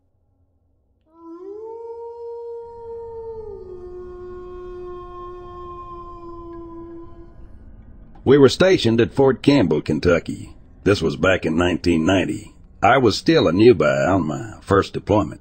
I had been in the Army for 11 months and was still considered in the training phase of my military occupation specialty. I was 19, and there were 6 other guys out with me on a mission, and I was the designated driver. This was a training mission from hell. We were on a recon mission for some reason or another, and we were out of sight of earshot on the countryside. As we were, you get used to seeing wildlife skitter past and hearing it as well. The deer would constantly amble across the roads. Rabbits, raccoons, jackrabbits, and all sorts of birds would be seen very frequently. I was driving the lead vehicle, a 2-man Jeep with all sorts of radios. They were not much for comfort, but they sure got the job done. I drove us down a long stretch of road, and in my rearview mirror, I noticed something large and black run off to the left side of the road into the woods. Once we got past where it had vanished, I thought nothing of it other than that it must have been a deer or something. After all, it was the middle of the afternoon, and I had seen all sorts of wildlife out here before. It wasn't until the sun had started to set again that I now noticed it. I looked out to my right and saw a large black figure, maybe 500 feet away. It was shambling out of the woods and into a clearing. It was roughly man-sized, but it did not walk like a man. It walked slowly and awkwardly, almost as if it were hurt. It was hunched over, and the way it moved its arms, I couldn't quite see what its hands were like. All I could make out was that it was black, but had no discernible clothing or anything on it. It also appeared to be extremely muscular. I sat there in awe for a moment, pondering what it could be. I decided to pull over and find out. I stopped the Jeep, turning off the engine. There were no other vehicles in sight, so I thought it was safe to get out. I pulled my rifle off my shoulder and slung it. I grabbed my field radio, switching it on. "King to all of us. Hey, is anyone else seeing this?" I whispered. All the radios buzzed with static for a moment, and then one of my squad mates answered. "Yeah, I don't know, but you should see it too," I said as I walked around the Jeep to get a better look. He told me he couldn't see it and said, "What is it?" "Is it on the road?" he had asked. "No, it's in a clearing to my right. It's walking right there towards the tree line." "I'm gonna try and get closer," I said. "Wait," they told me. I gave a few quick glances back and forth behind me, checking to make sure nobody else was there, and then I carefully crept towards the clearing. I finally got up to the tree line. Looking through the trees, it was gone. My squad mate appeared over the radio. "Hey, I can't see it. Where is it?" "I don't know. It was right here, I swear," I'd whispered back. "That's not possible. I wouldn't have seen it." "Well, I'm telling you it was here," I said, pulling my field radio off my belt and switching it back off. We sat there a few moments, waiting to see if it would reappear in the clearing. It did not. At this point, I was pretty freaked out and decided to head back to the Jeep. I walked with my rifle at the low ready, pointed at the ground, but with my finger resting on the trigger. I didn't tell them that I was heading back yet. I wanted to see if it would reappear. I got back to the clearing and took a look around. Nothing. I turned and headed back to the Jeep. I was walking away from it. Then a scream came out on the radio. My squad mate screamed. I shouted back. I heard him scream again. I shouted, "What again?" as loud as I could without attracting the attention from the other Jeep. He did not answer. I asked what was going on. So I ran back to the Jeep and jumping in. I didn't see the radio man anymore. "What's going on and where did everybody go?" he had asked. Before I could answer, there was a crashing through the trees. We both jumped out of the Jeep to see what it was. What we saw will haunt us for the rest of our lives. It was my squad mate. He was screaming, running straight toward us. He was bleeding from multiple gashes, and he had this black thing chasing him. Whatever the black thing was, it wasn't human. It was a mangled, twisted black figure moving like a man, but not quite human. My buddy from the Jeep and I stood there frozen in horror, watching our friend run towards us. We didn't know what to do. When my buddy saw that our friend was being chased by this thing, he turned and ran back. I just reacted, grabbed my rifle, pointed it directly at this being. I pulled the trigger, firing a spray of bullets on him. I don't know if it hit him or not, but he stopped, and when I stopped shooting, he then began to advance on me. I was about to take another burst at him when my friend jumped in the Jeep and shouted for me to get in. I jumped in the Jeep beside him after getting out to shoot at this thing, and he throws it into reverse and punches the gas. The tire spun, gravel flying everywhere as he tried to get us turned around for a quick exit. He finally got us pointed in the right direction, and we went flying back out the way we came. I looked behind us for any sign of that thing, but I couldn't see it anymore. As we drove on, I could hear my friend whimpering next to me. He had his hand pressed against the deep, oozing gash in his right arm. I reached into the first aid kit and pulled out a field dressing. "Here, put this against the wound." He took it, pressed it against the injury, but not before I saw his fingers were raw and red. He had somehow gotten that gash without realizing it when he was running from the creature. We could now hear this thing chasing our Jeep in the woods. It was paralleling us from inside the woods, but just outside of view. We could hear it crashing around. This wasn't possible. I had shot it several times, and it should have been heard badly enough to be able to not keep up with us. After a few more minutes, the crashing in the woods stopped, and my buddy grabbed my shoulder and said, "Don't look back." So what do I do? I immediately turned around and looked back behind us. There were several of these beings running after us in the woods. I looked back at my buddy, and he was white as a ghost. I was trying to make out just how many there were. Easily over 4 or 5. And they shouted, "What are they?" "I don't know, but we're not sticking around to find out." He nodded, and we kept going as fast as the Jeep would allow us. "The radio man is screaming, guys. What is that?" And we shouted, "We don't know, guys. We heard the gunshots. What is going on out there?" My buddy overcame his fear for a moment, trying to explain what he saw as best as he could. I looked back and saw that those things were now running through the woods beside us, keeping pace with our Jeep. This was unreal. I don't know how long we drove, but eventually the Jeep stopped in front of a guard shack at the same kind of base. I couldn't make out the insignia in the dark, but it did not look like anything I'd ever seen before. We got out of the Jeep and ran into the shack. The 2 guards manning the gate had their weapons pointed at us. "What is the emergency?" My buddy stumbled, trying to catch his breath, and explained, We were headed to the front gate, and there's a thing chasing us. We were still in training, and we ran into something in the woods. Please help us. This thing chased us all the way here." The guards looked at each other, and then the closest one to my friend pulled him over to a corner for a private conversation. I couldn't hear what was being said, but I could see my friend's face turn from fear to anger. The other guy approached me. "Sorry, son. We can't let you in." I was taken aback by his words. "What?" "I just saw my friend get attacked and chased by something, and you're not going to let us in." The guard's voice is firm but calm. "Truth is, you're not authorized to be here. I'm afraid we can't let you in." I was getting frustrated. Nobody comes into this space unauthorized. You have to understand that. Now, please get back in your Jeep. I was dumbfounded. What's going on here? "This is part of our base." The guard spoke in a firm and resolute tone. "I understand you're upset. Now, please go." I looked back at my friend, who had a very defeated look on his face. I know it was pointless to argue, and we had gotten out of there quickly. doing our best to evade whatever chased us far into the woods. Everything had gone quiet, and we hadn't heard much of anything now.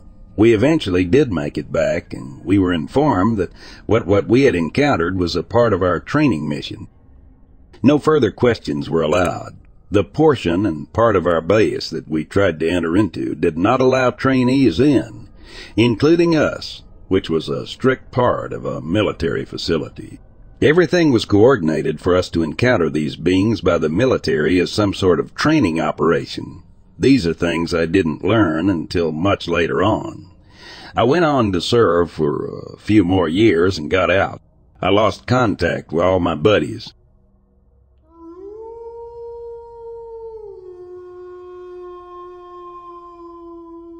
Had a truck pull into my deserted primitive camping area on national forest land around 2 a.m. and stop right next to my tent. Now, in context, I was camping alone.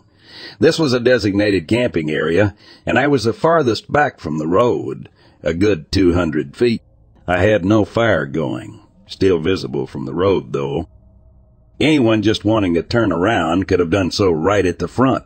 Around 2 a.m., this truck comes in, drives all the way back to my tent, and stops right next to it, just sitting there. I could tell the type of vehicle by the silhouette its headlights cast through my tent. There was absolutely no legitimate reason for anyone to do that. So I'm there in my small frame tent, which I'd made the bad judgment of setting up with its door towards the road, thus providing me no cover to exit, and all I can do is sit there in my tent with my AR-15 at the ready, freezing my butt off in 39-degree weather because I had to crawl out of my sleeping bag and was just in my underwear. Knowing if they mean harm and there's more than one person, I'm almost certainly dead because I'm a sitting duck. Note, I had the AR-15 in the tent with me because it was bear country. Fortunately for me, they probably decided there wasn't anything worth stealing and left after a few minutes without getting out of their vehicle. All my valuable stuff was locked up in my SUV, and all I had visible was some cookware and a small camp stove. I learned a few things from that. One, get a bigger tent that I can more easily move around in and it's quicker to get out of. And two, always set your tent up with a door facing away from the road to provide some degree of concealment if you need to exit. Remember, folks, not all predators walk on 4 legs. Some walk on 2.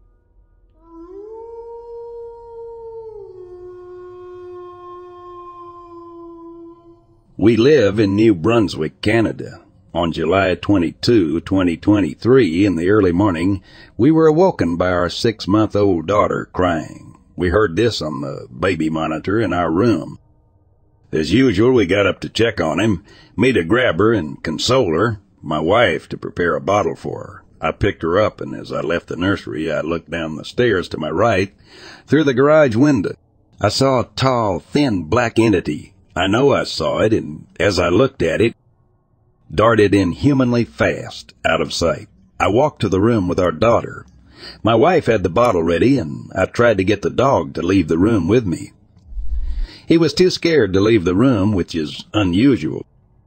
I eventually coaxed him to follow me. As soon as we left the room, the dog tucked its tail between its legs and headed to the desk in the living room. It stayed under and trembled. I would dismiss this as my mind playing tricks on me. However, when I was 19, and I am 36 now, I had an experience with a tall, slender black being, which has haunted me ever since. I don't talk about it as people judge quickly and won't believe. I used to live and work in Saskatoon, Saskatchewan at Walmart. I also worked at a popular bar or restaurant. Needless to say, I worked a shift in the city until midnight at Walmart.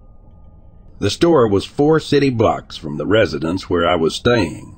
If you have ever worked there, you punch your SIN number into a computer at the back of the store. This starts your shift. I punched out after the shift and walked home. It was dark in the city, but with the lights you could see very well. I walked south 2 blocks and then cut through the parking lot. When I reached the sidewalk again, I noticed an eerie lack of light, took 2 steps and heard a metallic sound. I looked around, feeling strange, and noticed the city lights were missing. I could not see the store. There was only blackness. Then I heard a metallic cling twice from behind me. I spun around quickly to see an alien gray in color with a triangular face and black eyes. I was not panicked and said hi. The alien quickly shot out of its arm and touched me with a finger on my chest. I was not scared at this point. As the finger touched me, there was a strong electric charge I could feel. This charge paralyzed me, and I felt forced fear. Every nerve ending in my body reverberated with this shock. The fear I experienced did not come from me, but felt forced, and it was 1,000 times stiflable than any I had ever endured. The fear was so intense that my heart pounded instantly. I had to focus quickly and steadily on slowing my pulse, as I didn't think my heart could sustain my life otherwise. The next thing I knew, I woke up on a metallic rectangular table with 6, 7 to 8 foot tall thin black beings standing around me. And oh my God, one had its hand inside me. It felt like it tore me apart. The pain I remember and the forced fear are still there. I am paralyzed, trying desperately to move. The entity towering above me passed through my entire body. It felt like it tore me apart and put me back together. Unimaginable pain. I blacked out. The next thing I know, I wake up. It's all black and I'm on a metallic floor. I hear clinging to the floor. I see 4 of these tall black entities. They kick me, hurting me more. I try to move, but I'm still paralyzed. Fear running through every nerve ending in my body. I can't fight it. It's almost electrical. I feel like I'm going to die here. I don't want to die here. No, dear God, no. I grow angry as I get beat. I look in my mind and struggle with all I have, trying to move to do anything. I force a little movement. I raise an arm, but my body still isn't cooperating. It takes everything I have, but damn it, I'm dying here fighting. The rest of me cannot move as I swing, and I hit one of the entities, causing the fear to become even stronger and the paralysis to become even worse. My body becomes limp, trapped in my body, scared and unable to get up. I black out. The only thing I remember next is waking up in bed at home, trembling and convulsing uncontrollably, completely paralyzed and suffering the forced fear. I want to move, but I can't. The pain in my heart is unbearable. My heart beats like it's about to explode. My body feels like it's vibrating from my heart beating so fast. My focus is on preventing death with all I have. Slowing down my heart helps me calm it. I try to move, but it feels like 4 hours. God only knows. I'm still paralyzed, still in that damned fear. Finally, I broke free. I walk upstairs. My mom looked shocked to see me, explaining to me I was absent for 3 days. Thought I was at a friend's. In my mind, I missed no time. I thought I had a nightmare. I told myself I had a dream. Not so lucky. I checked the computer at work, and it showed I was there. No one at work recalls me being there. They told me I had missed my shift. I had no memory for 3 days. What is the power to do this? The only thing that proved I wasn't insane was the computer. My memory is absent for a day. I saw that damnable thing again tonight. I loaded the guns and waited for daylight. I last saw it when I was 19, and I am now 36 years old. My memories of it used to be so awful that I'd remember pieces over the years. I would wake up paralyzed in sweat and terrified. I fought the fear in my mind until I could remember and not enter into convulsions, still function and still move. I would have dismissed what I witnessed tonight, but I've seen it before. No one believes. No one cares. Not sure why they came back, but I felt I needed to write this.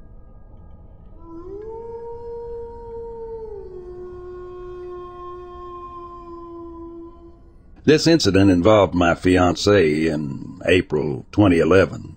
To this day, she refuses to talk about it, but I decided to post it here to see what others can get out of it.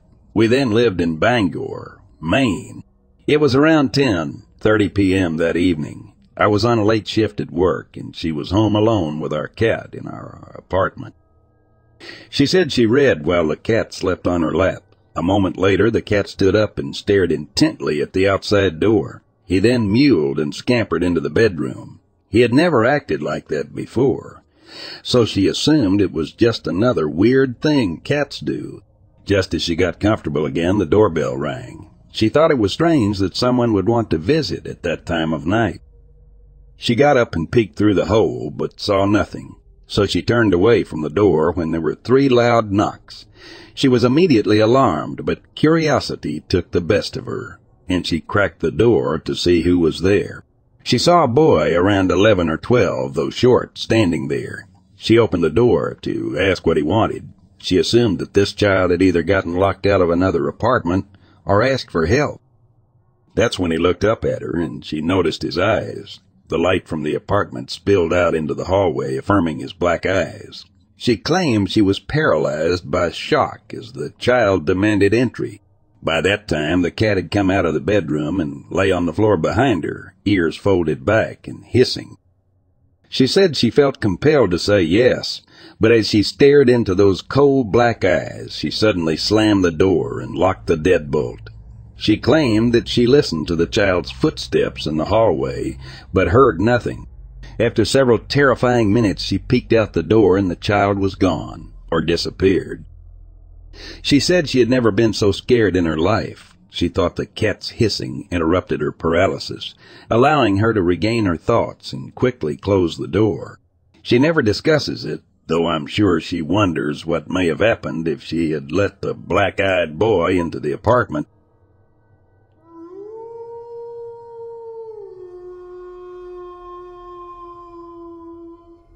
Every town has its urban legend.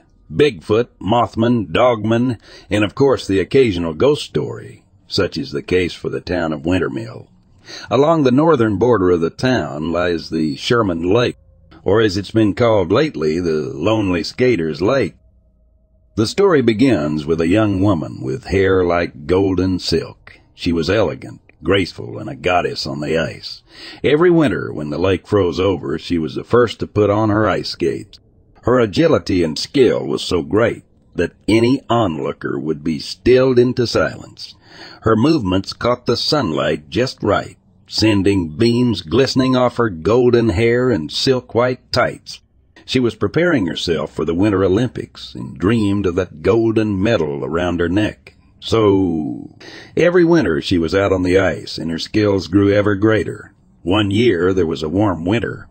Weeks went by without the temperature dropping long enough for the lake to freeze. The woman waited impatiently, ticking down the days till spring and growing desperate as it approached. Finally, on a chilly winter night, the temperature dropped enough for the lake to freeze, and out she went. She didn't often skate at night, but having missed so many days, she was desperate. She slid and glided along the ice, and silver moonlight danced off her yellow hair and sharpened skates.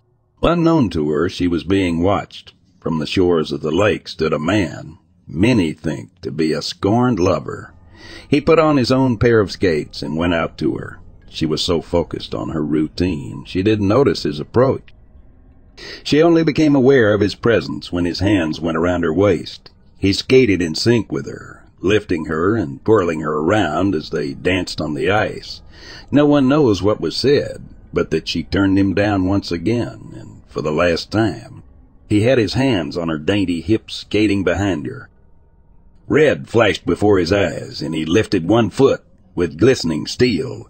The man swiped the bottom of his skate against her heels, slashing both of them. The woman cried out, falling to the icy ground and screaming in pain. Her Achilles tendons were slashed wide open, and blood stained her white skates and tights. The heat from her blood proved too much for the recently frozen ice, and it melted beneath her. Down she was sucked into the blackness of the lake, her voice crying out in large, shimmering bubbles. The last thing she saw was the silhouette of the man against the silver moon. Since then, and for every winter yet to come, when the lake freezes over, some say you can catch a glimpse of the once talented young skater. She glides on the ice as a shimmering white silhouette, the moonbeams still dancing off her. But where she skates, she leaves a long trail of shimmering red, melting the ice wherever she goes. You can sometimes still hear her screams before she disappears below the ice in a cloud of red and white smoke.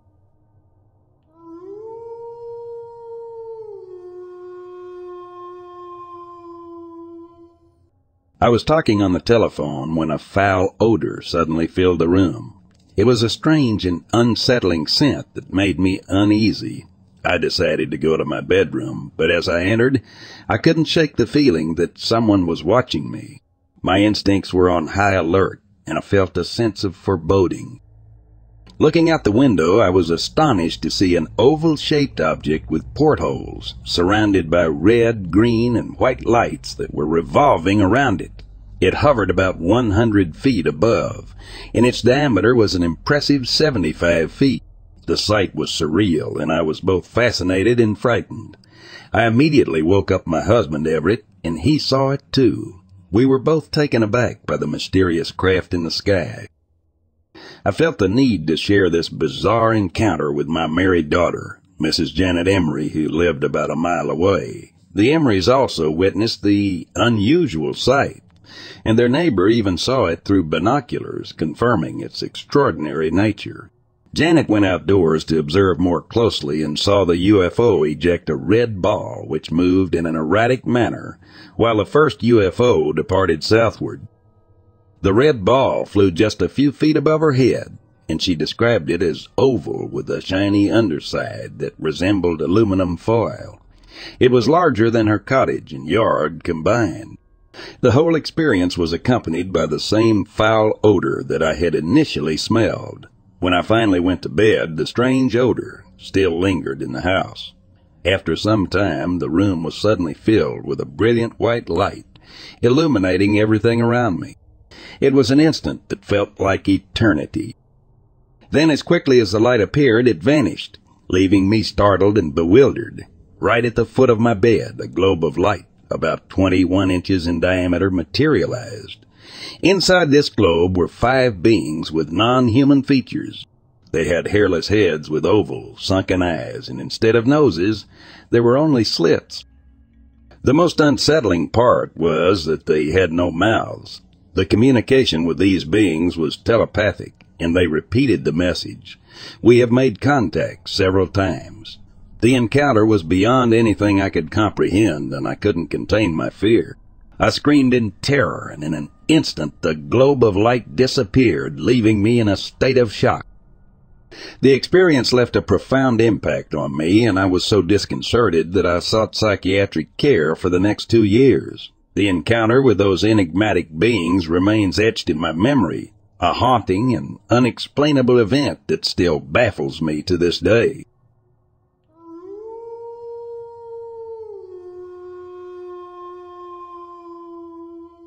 I was alone on my way home from vacation.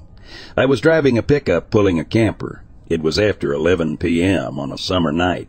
I was about 2 hours from home, but wanted to get home. Yet that night, I was traveling through a wooded area.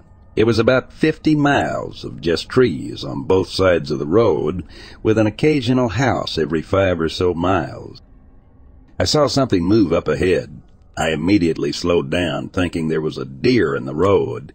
As I passed, I saw a young woman walking on the extreme shoulder near the ditch. She was walking with traffic. She had on knee-high socks, a very short pleated-type cheerleader-type skirt, and a halter top. She was tall with long brown hair. Since this was the middle of nowhere on a road that sees only a few cars per hour, I immediately assumed she was in some sort of trouble.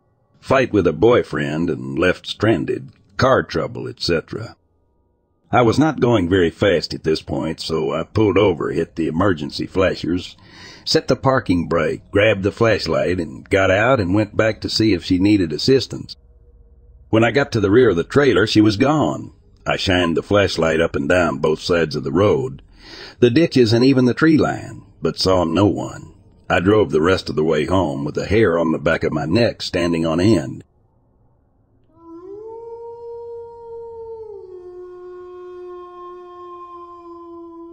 The year, 1990. Desert Storm and Nelson Mandela being freed from prison. Myself and 3 friends, while serving in the British Army, traveled to Brighton, England for a few days of R&R holiday. The weather being particularly hot that year, we were wasting no time enjoying it. Myself and my friend Andy decided to go for a walk along Brighton Pier, famous for its amusement arcade and ice cream.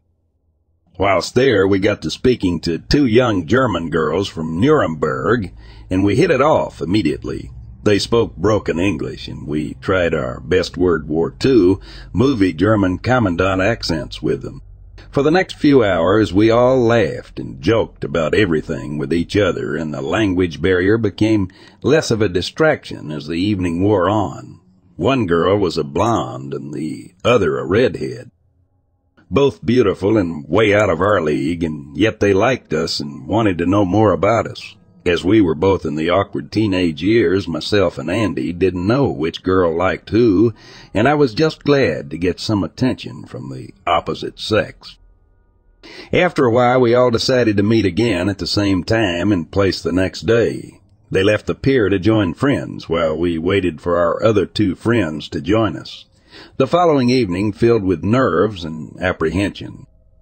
Myself and Andy made our way to the pier. Standing at the entrance were these 2 beautiful German girls, all dressed up in tight dresses waiting for us.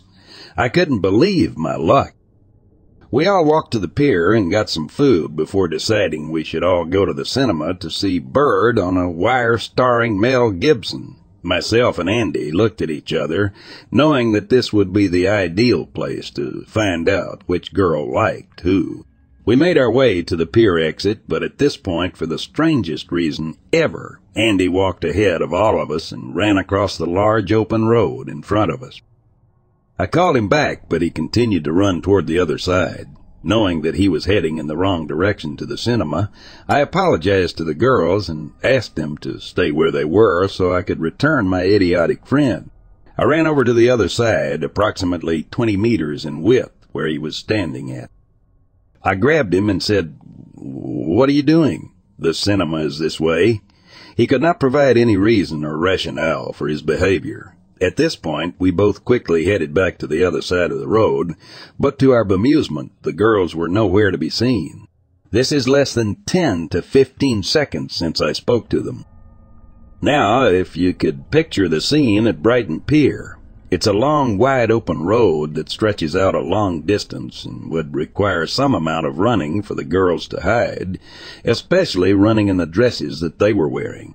We looked everywhere for the next few hours, searching the pier pretty extensively, but to no avail, and eventually giving up and being annoyed with Andy. The next day at the same time, we came back to the pier to seek out the girls, but they never showed up.